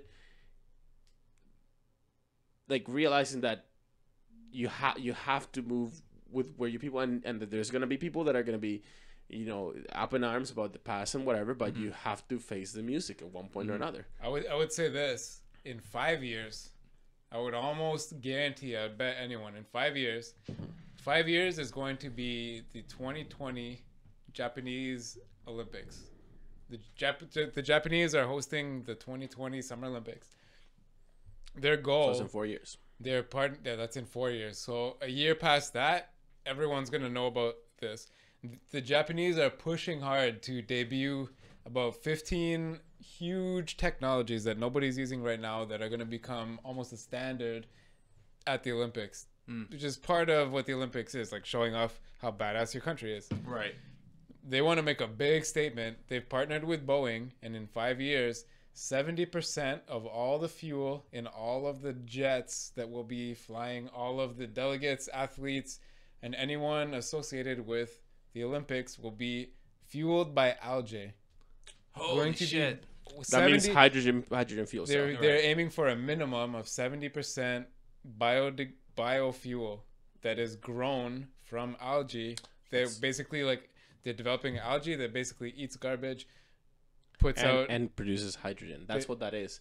The algae thing is with hydrogen. It's not all hydrogen. It's a kerosene. It's a jet fuel. Yeah, it's an algae derived kerosene type jet fuel, with jumbo jets. It's almost like basically kerosene or maybe kerosene. Yeah. After that, jet fuel is kerosene. Japan is aiming. If you can look this up, Japan is aiming to make a big splash with that, and then having those facilities, spinning that out to their national airlines, etc., and promoting that. Formula One, make no mistake, especially if Honda's still there, if they make the commitment, stick with the commitment they promised. Honda, if they can beat other people with an algae fuel, that's where it's going to evolve. There's no rules against it. Right. There's almost no fuel rules in Formula One, as far as I know. You can mix whatever, like the gas has been in the last 2 years. Well, it has to be road relevant, so it has to be like, you know, it has to be kind of close to what cars use. Yeah, but that's a huge if that could work, that's a huge business for people to start rolling out algae farms that can grow fuel. If I could make any bet, it's that for the next decade, 5 years for sure. Because in 4 years, reasonable. That Olympic Games, that's their main promotion is algae fuel, biodegradable fuel for the jets. Formula One could go there. I really think that could be my only prediction. I think I don't see any evolutions in aerodynamics, anything like that. No, where would I like to see it in terms of like, you know, like graphene tires the look? Or something? Yeah, exactly. Yeah, I would like to see F1 embrace way more of the new materials that are being worked on. And if in 10 years... Battery tech is going to explode as well. There's battery been a tech, couple but also breakthroughs. materials into like building, adding more like graphene bits as they become available because they're lighter. So if anything, I think that we're probably, if we're being completely honest and completely visionaries here, and actually, obviously, like I'm also hoping that maybe at least by 10 years from now, they'd realize that they've been over-regulating things too much. Right. The way that not necessarily the way that I see things going, but the way I'd like to see it going is that these next 10 or so years that we have ahead are going to be the last 10 or so years where cars looked completely similar. I think that we're gonna see vast differences from team to team, even. Oh, interesting. Now I'm assuming this is like a post-Bernie era. Oh yeah, it would have to be. But in some people's minds, Bernie's gone by the end of this year. Yeah. We talked about that last week. Yeah, that's right. Maybe next week, hopefully, we can give an update on that story. Yeah, it's been a race weekend. It sort of got buried. But I'll promise you about that. Speaking of material sciences, though, while we're looking at the Red Bull with the canopy on, some material sciences brought in this year, people think, is the matte paint. Oh yeah. the matte paint. That might be an aerodynamic advantage, some sort of Wait, material science. Does the Renault have that? Yes, they do. Right, it's the Renault. And Williams as well. Yeah, Ah, and Williams. really? You Yeah. can't, Oh, you it's can't, hard to you see. can't Williams tell is because white. it's white. White. Ah, they were clever about it. Right. Even the Renault as well with the bright yellow, you can't see it in the same way as you can there with the blue, especially when you compare it to their old car. Yeah. But something I think, well, the canopy, anyways. The debate is on July 1st. Formula One has set a deadline for the decision to bring in either the canopy or the halo for July 1st of this year. Whoa, that's coming up. It's coming up. We have a short window of 1 debate. month. Yeah. Oh, 2 months. This is the time that we have to talk about this, like we're doing right now. If I had to choose either, I guess I'd go with the window over the halo. Yeah. But even that, like something Brundle Well, brought up. there's questions to be answered. Is it gonna have a windscreen wiper? Is it gonna have like what? Yeah, how What do you do at nighttime? you know- What Brundle yeah. said at night. Say if you're running Glare? a night race Oh man. with the glare on top of rain. Yeah. Rain or nighttime Yeah. or rain at night. How the fuck do you see out of that, man? You got to Yeah. put your wipers on in your car. You have to pull over on the car. Yeah. You can't drive without windshield wipers. Or you Yeah, pull but is into it the- really that safe while it's raining and dark? When was the last time that's happened? It hasn't happened yet. That we've had a wet Night race. night race. I don't know. Yeah, there was a threat. I think. Remember we talked about last year the night race. But The there's Singapore- been remember the dead Singapore soaked races and there's been night races.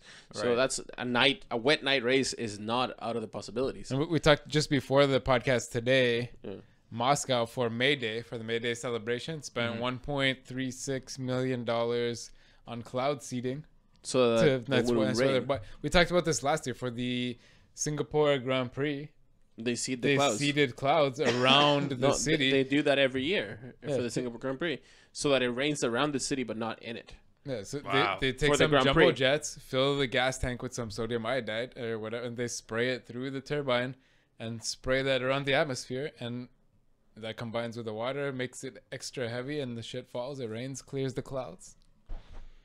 It happens. That happens. This is thing. fucked. This is fucked. So in a sense, they're still engineering races. Even like they're like, oh, it might rain, it might not rain. But in this case, it's not gonna rain. not gonna rain. Yeah. You fucking I think- changed it. I think that cloud seeding is totally outside of F1 though. That is probably the federal government saying our entire city is gonna be on TV for 2 days at night with the lights on, looking Right. badass. It cannot rain, and then they force it to rain around the city. They make sure it doesn't rain. They just pay that money. We pay whatever it takes them like 6 weeks to set up and take down that track. Right. I don't It's know. crazy. That still seems fishy to me. It is. It's It honestly still is artificial. something. It's That is artificial. And something. Remember in qualifying, Like how good would it be to have now that you mentioned it, and we were talking about this last Singapore Grand Prix when we were doing the podcast. Is that how good would it have actually would it be actually to have a night race in the rain? That was sweet. Like It'd be that fucking would super that dangerous. would really separate. Like that would like who's got the balls to do Yeah. this? Right. yeah, man, for sure. Who can find the grip in here? I think that example right there is one that showcases like really great talent. Oh yeah. Oh Right. yeah. And yeah, that's yeah. what we want. And I feel like that right there, that's the pinnacle of motorsports. Right? Where like the men Man and machine Man- battling it like Exactly. to the limit. Bring Right. it to the limit. And, like, none of whatever this saving tires, conserving shit. To the limit. Right to and the whatever limit. sport it is, you want to see the best of the best. That's why people watch the NBA, Yeah. the NHL, the Yeah. NFL, F1, blah blah blah. Whatever sport you want, you want to see the best of the best Yeah. in the harshest conditions. Yeah. Yes. I mean, more so, it's different with F1 and motorsports in general because they're in a different place every time, right? Right. You're not playing on the same rink or the same field every time. That you is want- the harshest tracks look conditions. Do you- different. Do you Right. trust the earth to provide the conditions? Right. Yeah. Right? And that's, You just that's, show up that's and the you answer. fucking race until it's over. Yeah. You reach 305 kilometers first, then Right. you win. That's the rules.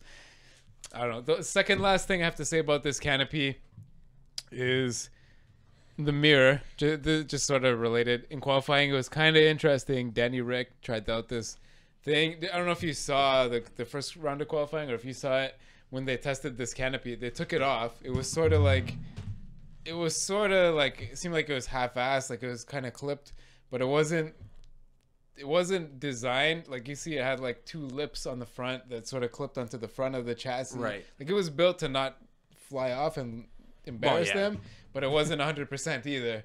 It looks pretty good. But during qualifying, Danny Rick's right side rear view mirror flew off. It fell off. Do you see that? It fucked up his time. You saw that?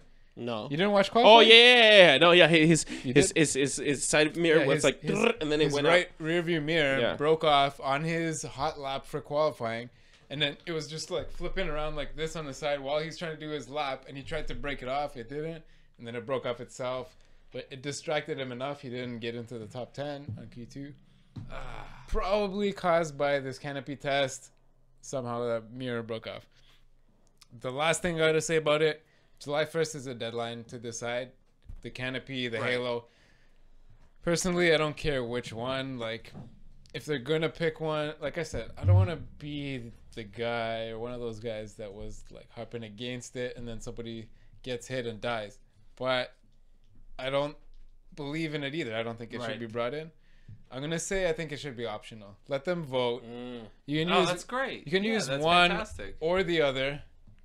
Try to design it or implement it to your best aerodynamic advantage, or don't.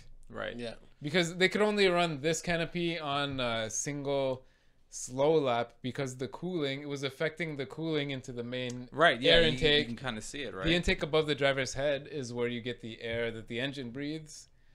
So just by adding that, this whole section of the car would have to be different. Be totally different. So that means that all of like the wing would have to be slightly different. So like say like you own a team, you hire you have a driver on your team like Ricciardo, like Button, like Alonso, like the handful of other guys who have kids and don't want to die racing. And they want this halo, they want a windshield in their face or whatever. Okay, let them throw it on. I'm just gonna throw this out. The guys that don't, like Hamilton, let him ride with the open and fucking. This is what I want. No, this is what I don't want that. I want this. I don't like the closed wheels. I don't like. We've had some of these. Sorry, I just like the idea of the car. Like it's in a direction of the future. But that looks like a fast ass car. I'll give you this that. Is from PlayStation though. This was designed by Adrian Newey.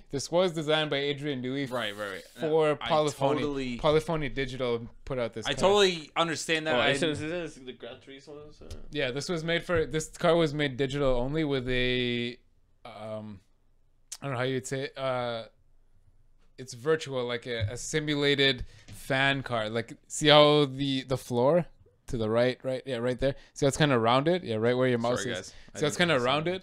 They put a virtual, as if the car would have a fan to suck, to have super downforce, like a super floor effect. Yeah. But Polyphony Digital, who makes Gran Turismo for PlayStation, hired Adrian Newey from Red Bull to make a Red Bull.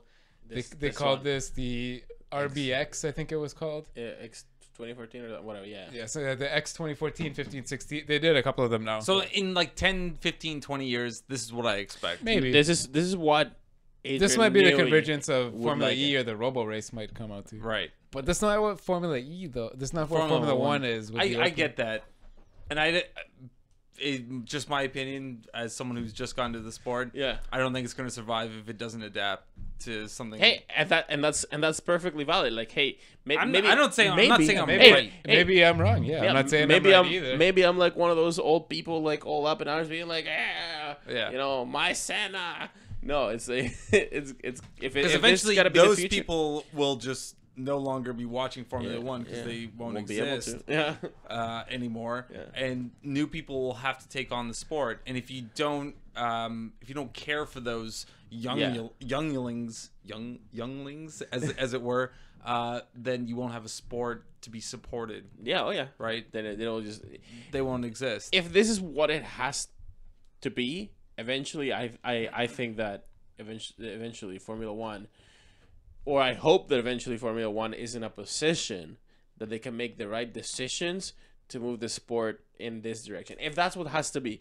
If it has to be something like this... It can still be a regular motor. No, I know. But yeah, if it has to be this with engine that somehow like consumes kelp oil then Cowboy. Yeah. then that's what it has to be. But honestly, I think that the real change that I'd like to see more than in any of these regulations or how the car moves or whatever is, or you know, how the car looks or the aesthetics of the car or what's powering the car. The real change that I'd like to see is in the decision-making process, in equipping F1 with the tools necessary to make the changes that are needed fast enough and in the right direction. Right. Yeah, absolutely. We definitely don't need headlights. Yeah, no, like that would be like for This is clearly very silly and okay, so one last point before we... Sure. And it's just like, when I was a kid, and one of my first video games was on PC, and it was a Formula 1 game. Yeah. And I was like, oh my God, these cars, like, obviously the graphics were shit compared to now. Yeah. But I was like, oh my God, these things look like they're from the future. Right. Like, they are the next concept of car. Right. When I look at a Formula 1 car now, I just see the shadow of the past. Let's put it that. They're like, we love this idea about Formula 1. It was so great. Yeah. But at the time when Formula 1 was great, like in the...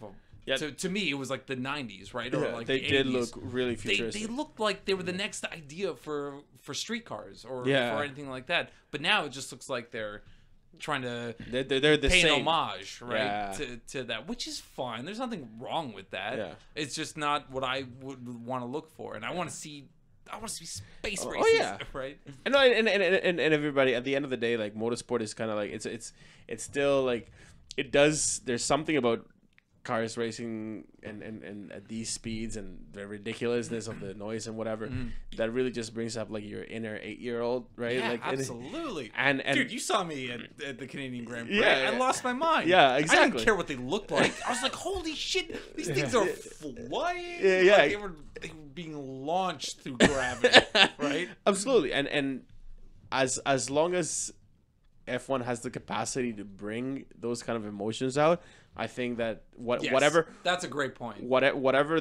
ends up happening, but if it's still just really exciting, your inner child, I think it's going in the right direction, or it will be going in the right direction if it manages to do that. I think the head protection has to be optional. Yeah, that is something that I could agree with, but that would make the aerodynamics crazy. Yeah, so let it be. If it poses an advantage, then other drivers have to be like, I guess it's better, we need to use it, put that thing in front of my face. It's true, if it's not, then if the halo is faster, well, fuck that guy, he's scared, I'm gonna beat him. Yeah, it's true. Nobody is calling for this. None of us, no fans ever said, let's wrap the driver's head in foam and a styrofoam, or put a shield around him, or a windshield. Right. Nobody's calling for that. Nobody's calling for it in football or rugby or soccer or fighting. Those sports have gotten more violent, if anything, as people have evolved in the last 2 decades with performance enhancers, just general violence, openness of the internet, of learning how to fight, all that stuff, how to crush your enemy. Yeah. I don't know. I'm against it. But even if you give that option and say that it is advantageous to have it, that forces that commitment to like the choice of it actually encourages the evolution of the sport, which is still kind of cool, right? Well, it is a bit advantageous to have this aerodynamicness if it turns out to be, and if it doesn't, it doesn't. If it doesn't, it doesn't. Right. Yeah, I say bring it in, whatever. Like, I'm not gonna stop watching. I don't think it's gonna happen because it exists. No, it will. You think so? Yes, some maybe Jensen, Button, Ricardo. It's gonna be Alonso. closer to that. Yeah, it like that in some way, shape, or form is probably gonna get implemented. That's base. And F1 will then miss another opportunity to develop something great that they could. But it's either that or the Halo, or that, which basically is the Halo but without the glass. Do without the glass. One of the two. He's gonna have the two side supports in line of the mirrors, so you can say it's out of the driver's way, or the center, probably without the glass, because it makes a lot of problems. But something's gonna happen for sure. Too many guys have complained. It's too far along. Yeah. Before we wrap it up, I just wanna end in something that I kind of want. I think that we should get behind, and I kind of wanna start, in a way. I kind of want us to start this, and You want to kickstart it? oh yeah. It's just funny.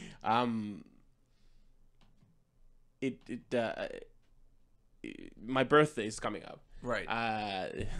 this weekend, and on top of the normal birthday things and birthday feels, And that thinking you about start- your mortality. Oh, you yeah, want a yeah, halo yeah, on your yeah, life? yeah, you gotta put a get- canopy yeah. on your life. It really reminds you of your own mortality and all those kinds of things. But then it made me think, like back in the day, back in like Roman times, people, even though there was like an official way to like keep track of the year and as a number, as in like they didn't have like we're in 2016 now. They didn't have that They same didn't number have cell system. phones. Well, no, right. Did they have cell phones No, back they then? didn't. No, they didn't.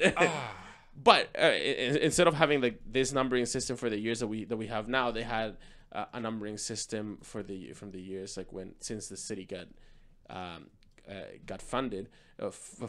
But none of the people that lived in Rome, none of the normal Romans used that system. They wouldn't tell you like, oh, I was born in like the year 200 and something.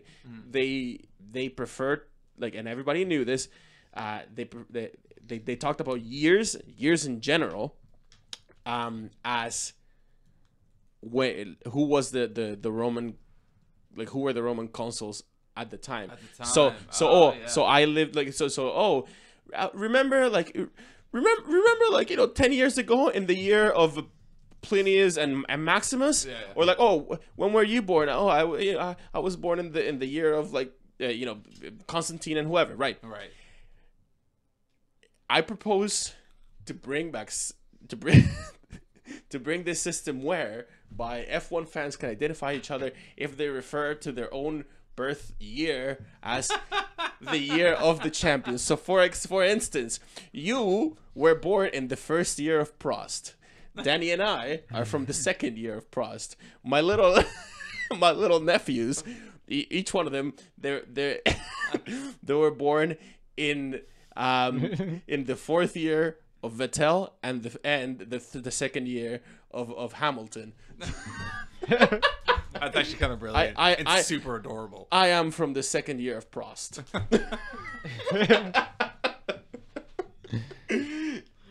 It's brilliant. You know what I mean? I thought you were going to go with like a Bernie. No. No way. Who was your champion? Yeah, we're all our year champion is Prost. We are kids of nice. the Prost era. Yeah. How and so instead of talking about millennials or whatever, or like or like this new generation, like instead of berating them like that, you can just be like, yo, anybody that was born in the Schumacher years, they don't even know what's going on.